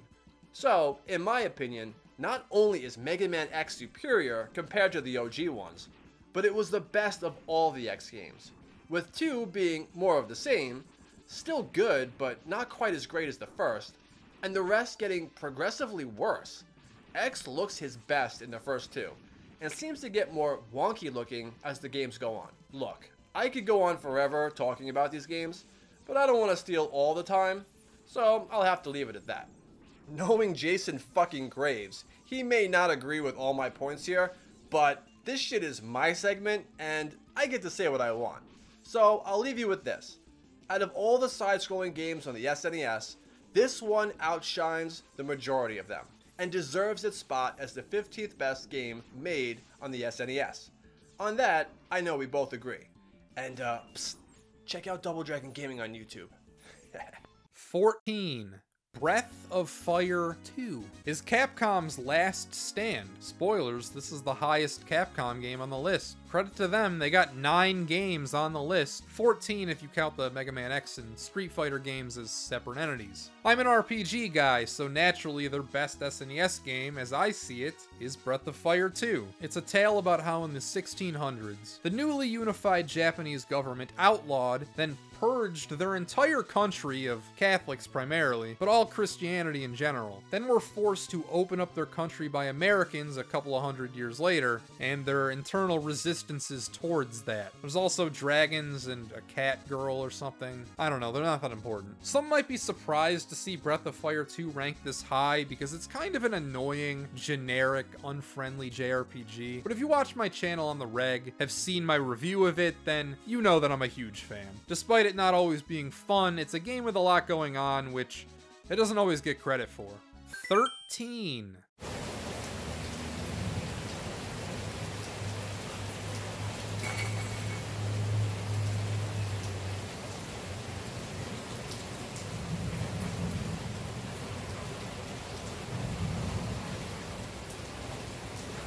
The Legend of Zelda: A Link to the Past. Yeah, I know what I'm doing.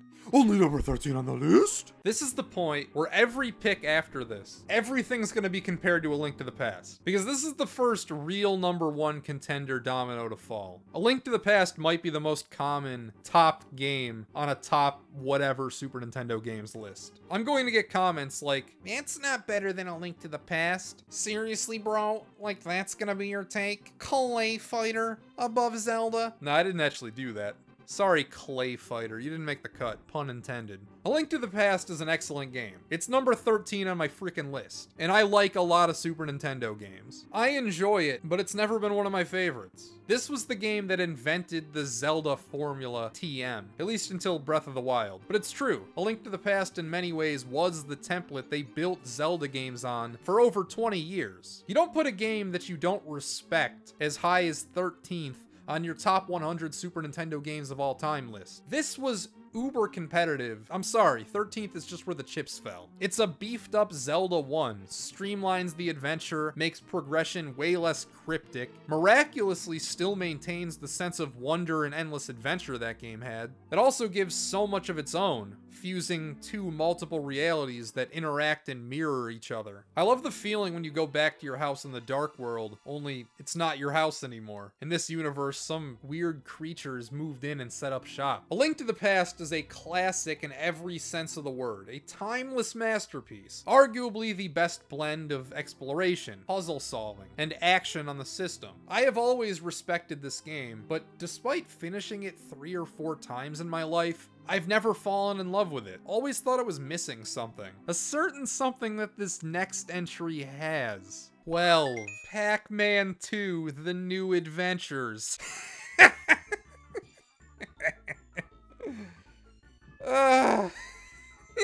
Fucking Pac-Man 2. Oh my god, Pac-Man 2. Pac-Man 2 is the funniest name for a video game ever. We have Pac-Man, this timeless arcade classic. And then we have Pac-Man 2, what is this game? Does this mean that I like Pac-Man 2 more than Zelda: A Link to the Past? Yes! I force people to play Pac-Man 2 habitually. That's my friendship test. If you want to be my friend, I measure you against Pac-Man 2, the new freaking adventures. Most of the time they think it sucks, and then I never speak to those people ever again. It's one of the most bizarre video games ever made. It's kind of like you're role-playing an overexcited kid watching the 80s Pac-Man cartoon. You don't directly control him, and that's what makes this game so interesting. You, the player, merely make suggestions for Pac-Man to maybe follow if he's in a good enough mood. Sometimes you shoot stuff with your slingshot, sometimes you shout words at the TV. Just simply the fact that they had the balls, they had enough gumption to call whatever the fuck this game is Pac-Man 2. Ignore all of those other games Pac-Man has been in. This right here, what you're looking at, is the true follow-up. The idea that Pac-Man freaking 2 would be an interactive TV watching simulator is one of the funniest jokes in video game history. I love it. And yes, I'm aware it was not called Pac-Man 2 in Japan, which makes it even funnier. Some American marketing executive thought, how could we sell this weird-ass game that's nothing like anything created before or will ever come after? All right, guys, you sitting down? I got it. We're gonna call it Pac-Man 2. Genius! This game rests on its incredibly animated Saturday morning cartoon sprite work, and the animation goes such a long way characterizing Pac-Man. Look at how distraught he is when Miss Pac wants him to do literally anything. Leave the man alone, he just wants to watch TV. My favorite is to be sassy Pac-Man. Just look at this guy, this guy's up to no good. Pac-Man 2 can be annoying, but that's my favorite kind of game. Prickly, annoying, but the personality shines through. The worst thing that a game or any piece of entertainment can be is boring.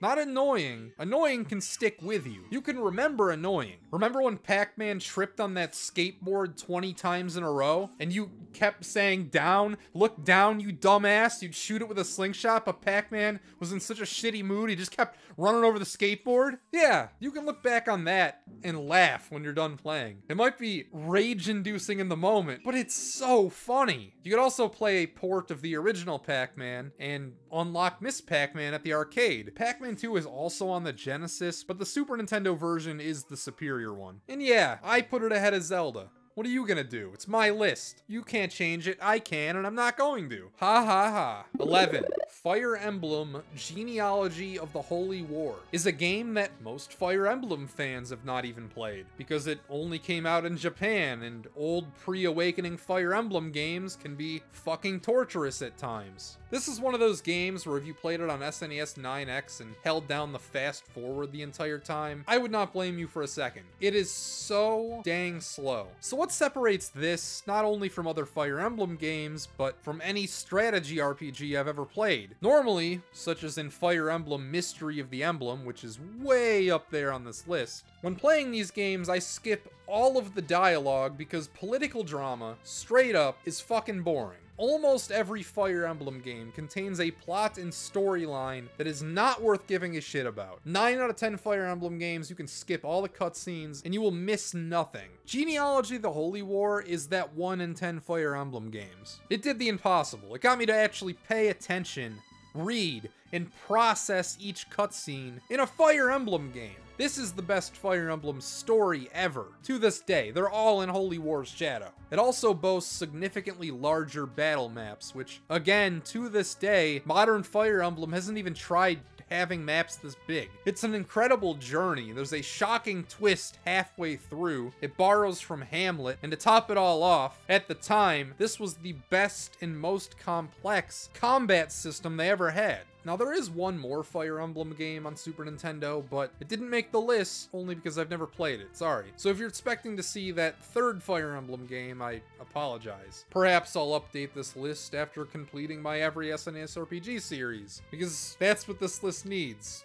More RPGs, right? 10. Final Fantasy III, such as this RPG, an unflappable, undisputed classic, a contender to this day for the best Final Fantasy game. It was both a culmination of what Square had learned from Final Fantasies 1 through 5, and the new direction the series would take for the better part of a decade. Never before had we seen a game attempt to be this cinematic, one which wrote its characters with the same nuance of any novel. It represents the best video game company of the next, that is the PS1/N64 generation, coming into their own. Its base is this tripwire act of attempting to juggle all these main characters. It's difficult to pen a story for a few main leads, let alone 14. Sure, in practice, a few of them are taggers on and don't end up mattering that much, but there are 7 legitimate claims for who could be the main character of the story, with a few more which are almost as crucial. Then the second half of this game is non-linear, so you have to account for that when you're planning the story as well. Normally you'd be sacrificing a degree of storytelling, giving up control of what order you want events to happen in, but despite making those concessions, it still somehow works in tandem with this world. The first half sets up all these personal fables, all while sticking to the main plot. Then the second half concludes each individual's storyline.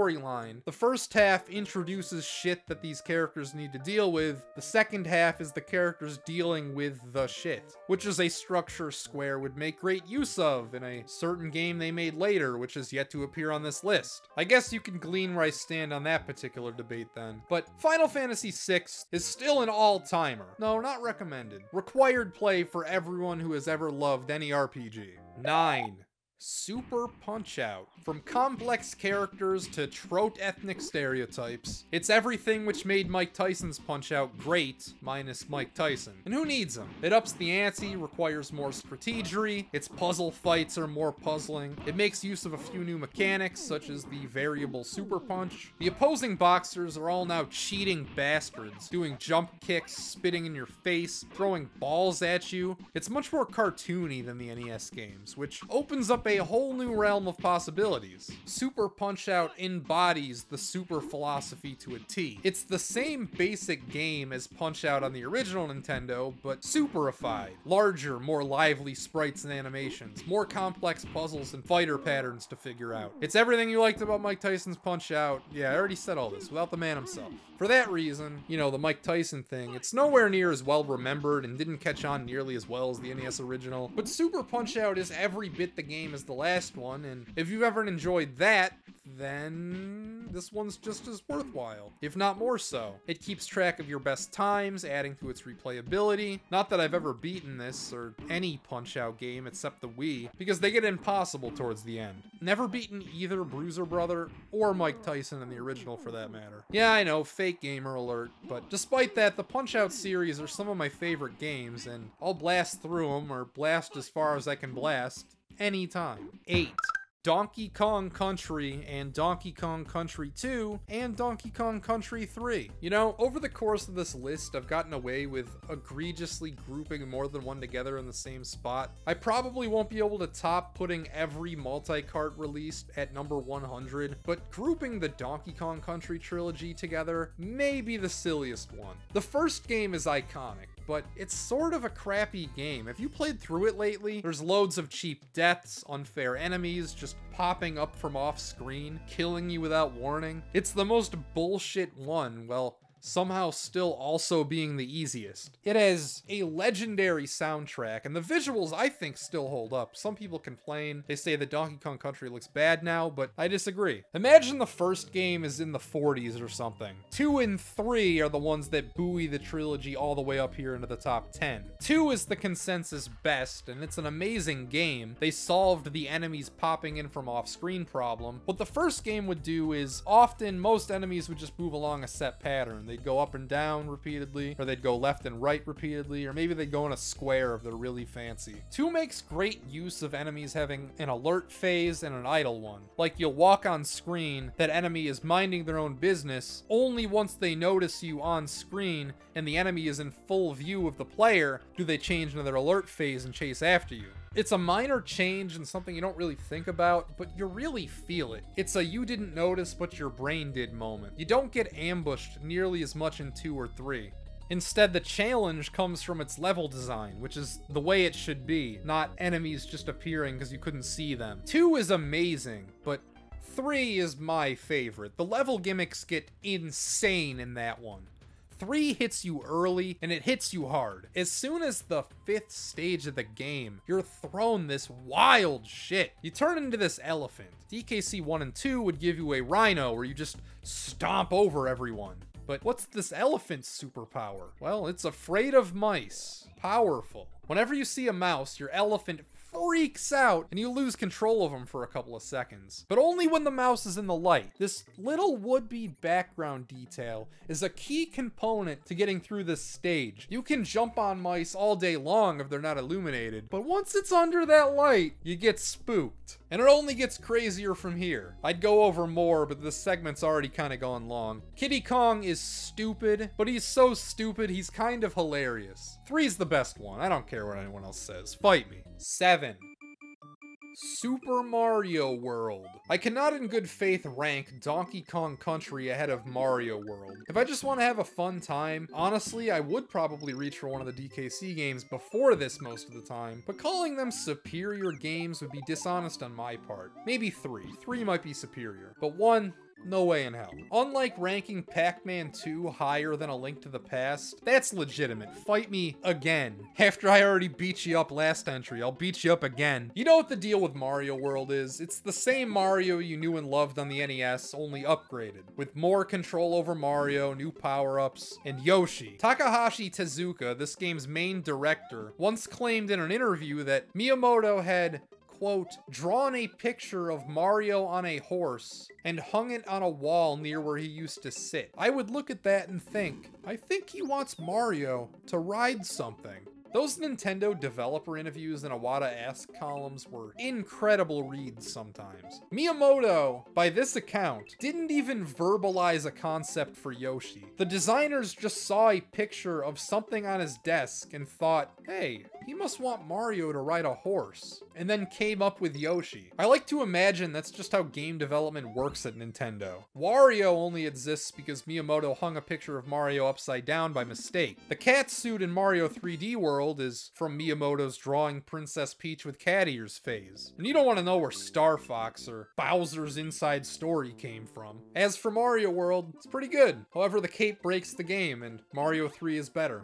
So, 7 it is. 6. Kirby's Dream Course is the greatest Kirby game ever made. It's not close. It's the greatest golf game ever made. Again, not close. And the second greatest puzzle game ever made. It's the dichotomy between the lighthearted action of Kirby and the most boring sport of all time. You don't play golf as Kirby, you play golf with Kirby, as in he's the ball. It's both a simplified and video game-ified take on the sport. There's no clubs or wind or whatever variables are at play in real golf, but in their place are a buttload of power-ups that you activate while the ball is in play. You still have all the options you'd have when hitting a regular golf ball: backspin, topspin, keep it on the ground, basketball jump shot, backspin puts. Here's the real genius mechanic. Instead of just aiming towards one hole, your objective is to defeat all the enemies in the most efficient way you can figure out. Every enemy you defeat gives you a different power-up, and you can chain these together. If you keep defeating enemies,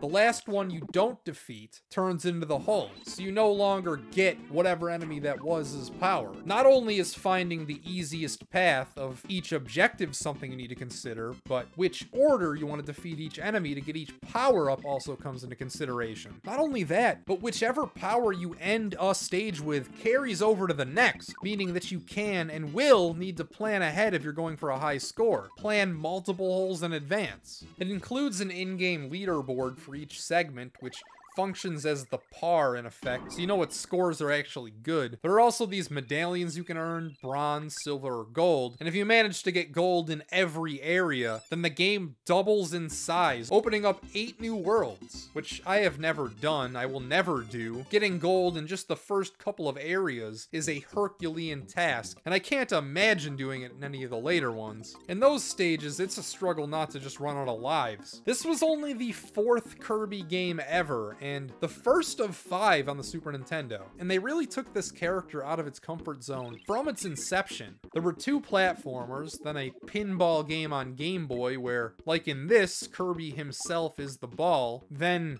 Dream Course, then a Puyo Puyo reskin. Then when they got around to making a more traditional Kirby game on the SNES, they went psych and released Superstar, a collection of smaller, less fleshed out games. Kirby's tradition of experimentation was solidified here with Dream Course, and to this day, if you ask me, it has never been topped. 5. Uncharted Waters, New Horizons is the ultimate snack food video game. The joy of unraveling our real-life Earth is unlike any other. I'm also the kind of nerd who opens up and scrolls random places on Google Maps for fun, so take what I say with a grain of salt. Koei's thing on the Super Nintendo was to bring overly ambitious, borderline unwieldy, idealistic historical simulation to the masses. And they had varying degrees of success. I lumped all of these games together in an entry way earlier on the list, but exclude the 2 Uncharted Waters games. I really like the original, but New Horizons replaces it in just about every way, so sorry original Uncharted Waters, you're off the list. New Horizons is the friendliest and best of these efforts by far. You have 6 storylines, each of them happening simultaneously, with almost Pulp Fiction-esque interactions. The plot is nothing special, but the way that it's told is masterful. It does an amazing job of melding real-life edutainment, the whimsy of fantasy, and the hard number crunching of a pure-bones strategy game. It's one of the most addictive things I've ever played. It's just a sailing simulator it holds up. Uncharted Waters, both the original and New Horizons, are such a tripwire act, but it never feels like too much is going on. There are all these complex mechanics at play, but at any given moment, you're only forced to deal with 1 or 2 of them at a time. In New Horizons, each character, for example, has one specialty, and that's what you spend the lion's share of your time doing. Could be cartography, could be buying and selling goods, could be piracy. You're given so much freedom in these games. They can be demanding, but there's a certain reward that comes with that demand. So we've made it to the final 4, the last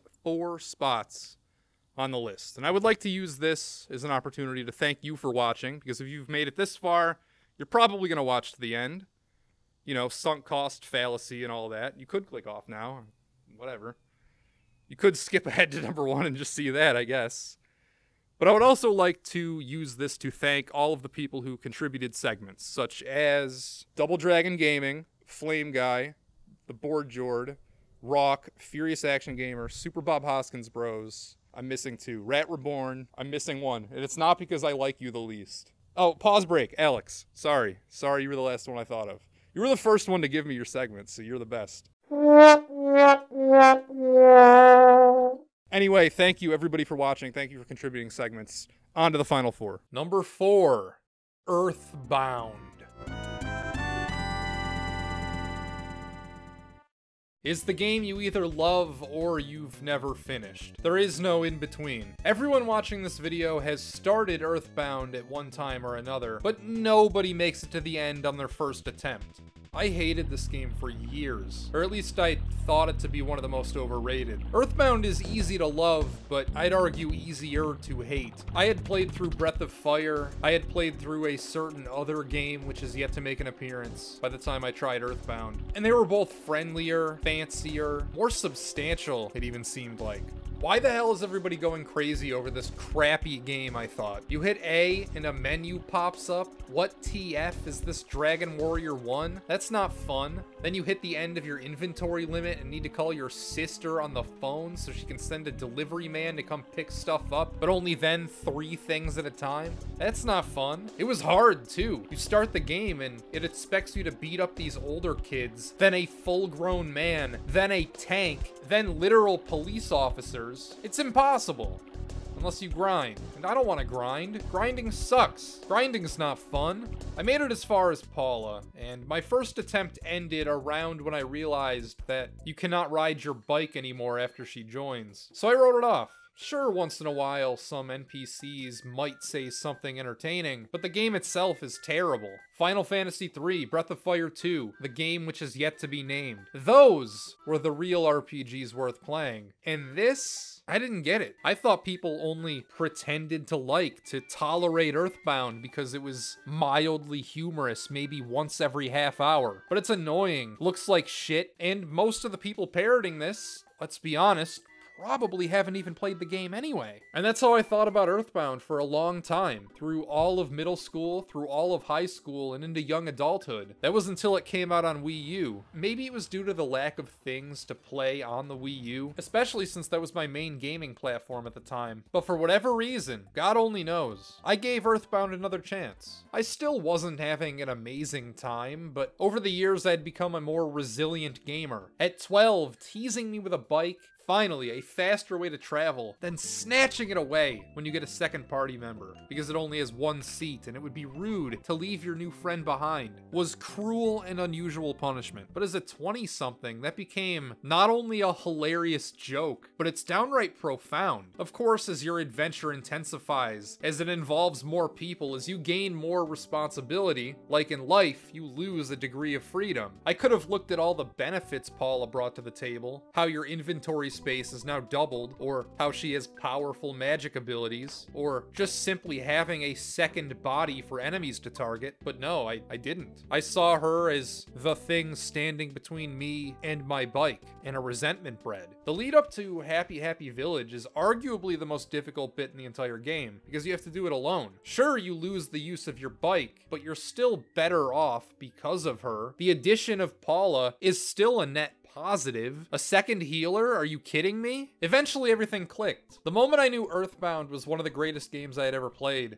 was the house for sale in Own It. If you've played through Earthbound, you know about the house. It's such a beautiful, weighty moment. It makes you laugh and cry simultaneously. If my 12-year-old self had made it that far, if they made it to the house, he probably would have been convinced of the exact opposite, that Earthbound was the shittiest game ever conceived. It's a real looking glass moment. It's like in Star Wars when Luke sees himself behind the Darth Vader mask in that cave. Having now finished 44 and counting RPGs for the Super Nintendo for the purpose of review, the idea that Earthbound is too clunky and annoying to be fun is sort of laughable to my sensibilities now, just because I've seen so much worse. But it's a very real concern, especially if you're green. If you're typically a non-RPG player, then I can see how its esoteric systems might get in the way of you enjoying it. I know it happened to me. I know it happens to most people who try this game, at least the first time. There are 3 camps of people with Earthbound. Everyone who's finished it loves the game. Then there's people who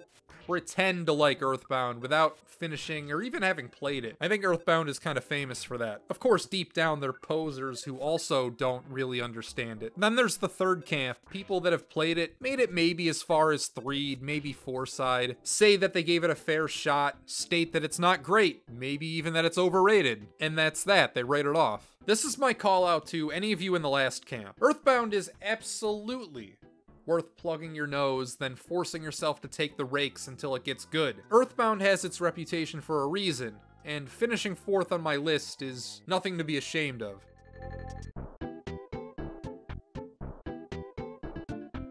Number 3, Super Metroid.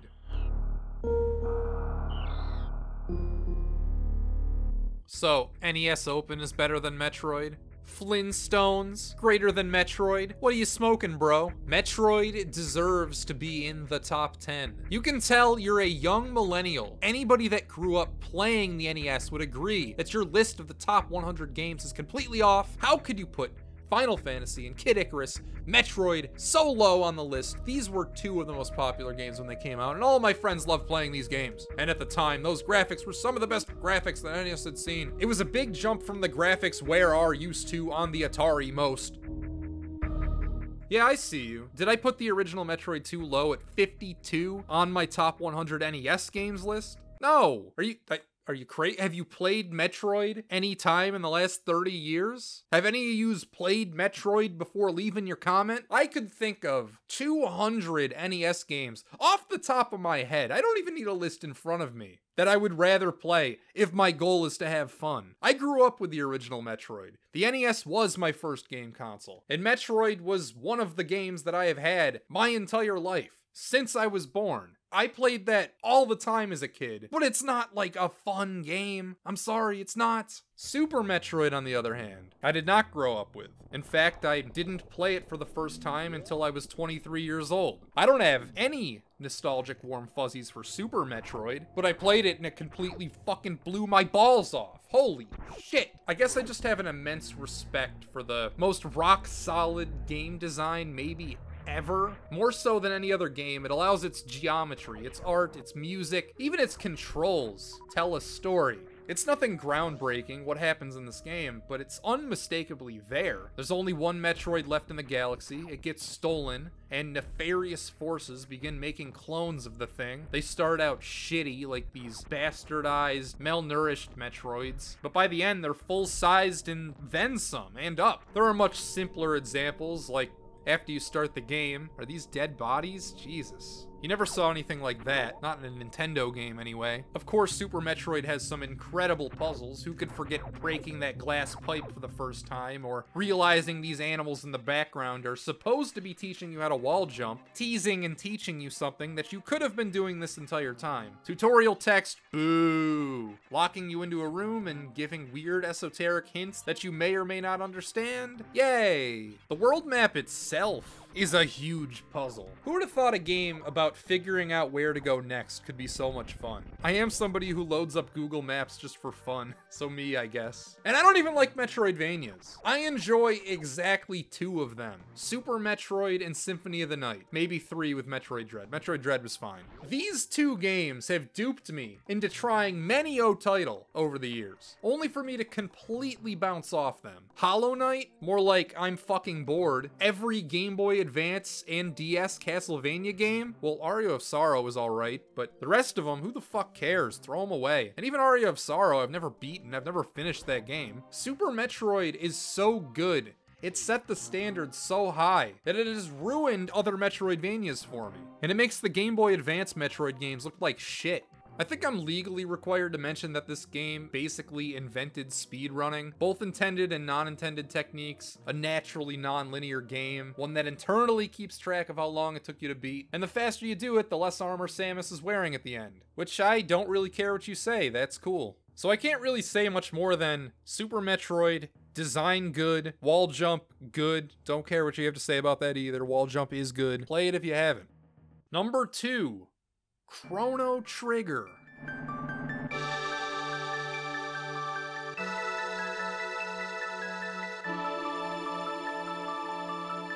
When putting Chrono Trigger at number 2 on their very own top 100 Super Nintendo games list, IGN famously claimed that this wasn't the first Japanese RPG, and it certainly won't be the last. Ah, truer words have never been spoken. Chrono Trigger, when it was released, and even still today, is miles above the pale in what you'd expect from a JRPG to be in terms of pacing and structure. It might be the leanest game I have ever played. There is almost no part of Chrono Trigger which is wasted, or that doesn't serve a purpose. It's a masterclass in getting its own parts to work together in perfect harmony. Even the other greatest JRPGs ever, your Final Fantasy VIIs and Persona 5s, have bits and folds of flab to them, one of those examples much more than the other, but Chrono Trigger is so compact. Most key story events are foreshadowed. It moves forward with such great purpose and momentum that when they added 2 new areas to the DS and Steam versions, they stick out like a sore thumb. The game's too compact, you can't fit anything new into this. Those quests might be the normal for any other game, but in Chrono Trigger, normal looks like shit. What is expected in Chrono Trigger, what you expect of other games being present in Chrono Trigger, looks like shit by comparison.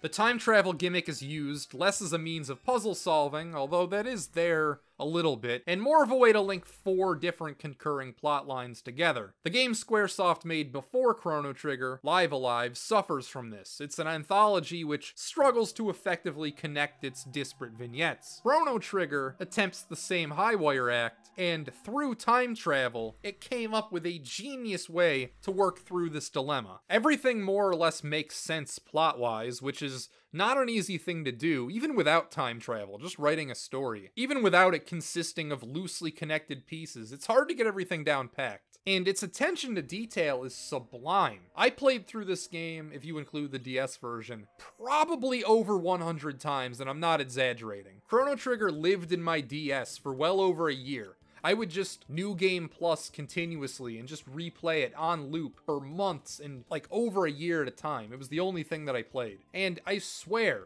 in every playthrough, I would notice 1 or 2 other details that I had never seen before. I would discover a new interaction that I didn't know about, or NPC dialogue which foreshadows some late game shenanigans. Most famously, Chrono Trigger is said to have 12 different endings, which is both true and not true at the same time. There are 12 ending set pieces. 13 if you play the Steam or DS versions, but some of these barely count because they don't provide any story closure. They're just like alternate credit sequences. But what people don't count are the variations on set endings. There is no true ending to Chrono Trigger, and that's kind of bizarre, not only for video games, but just for stories in general, to have an open-ended ending. Even games with multiple endings, there's usually one which is clearly better and considered the canon ending, but with Chrono Trigger, you have 1 or 2 primary party members which may or may not be dead. Is your time machine still intact? Was it destroyed? Was your anthropomorphic frog friend transformed back into a human? Or maybe everybody's a frog person now? Is the Chancellor still a monster in disguise? Does Laura have her legs? Did the future refuse to change? There are so many variables even through just one set piece. They sort of screwed themselves out of making sequels that would actually make sense using this approach, because with an ambiguous ending, it's hard to have any concrete details to build off of. But within the confines of just Chrono Trigger, it's fitting and maybe even a little ironic. It has been pointed out many times, most recently which I have seen was by Yahtzee Korshaw in his Zero Punctuation review, that your party has shockingly little influence on how history ends up playing out. You spend most of the game witnessing events, attempting to make a difference, only ultimately failing, or for another force to come along rendering your deeds pointless. You have such great power in time travel, but for most of the game you feel powerless to really change anything. Only in the last few hours, when you're finally able to go anywhere and do anything, is when you're able to shape how the story goes. So you have very little agency for most of the game until the end, when it can branch off in a million different directions. Chrono Trigger is a miracle video game. If you have ever liked an RPG, you will love Chrono Trigger. If you have never liked or even considered liking an RPG before, then this is the one. If this one doesn't change your mind, then there won't be any games that change your mind. You just don't like RPGs. You are incapable of liking them. It has such broad appeal, while still maintaining as much depth as you want to read into it. When I see other best RPG or best Super Nintendo games of all time lists, I might see shit like Mario RPG or Secret of Mana or Final Fantasy II as high as this, and I get offended. I don't believe that they've actually played all these games at that point, because it is clearly so much better than all those games. There are only a select few which I could field an argument for being better than Chrono Trigger, and even then they're mostly losing ones. You can't point to anything and say that it's better than Chrono Trigger. You just can't. It's basically the perfect video game. Having said that, what the frick could possibly be number 1 then? First, let's recap.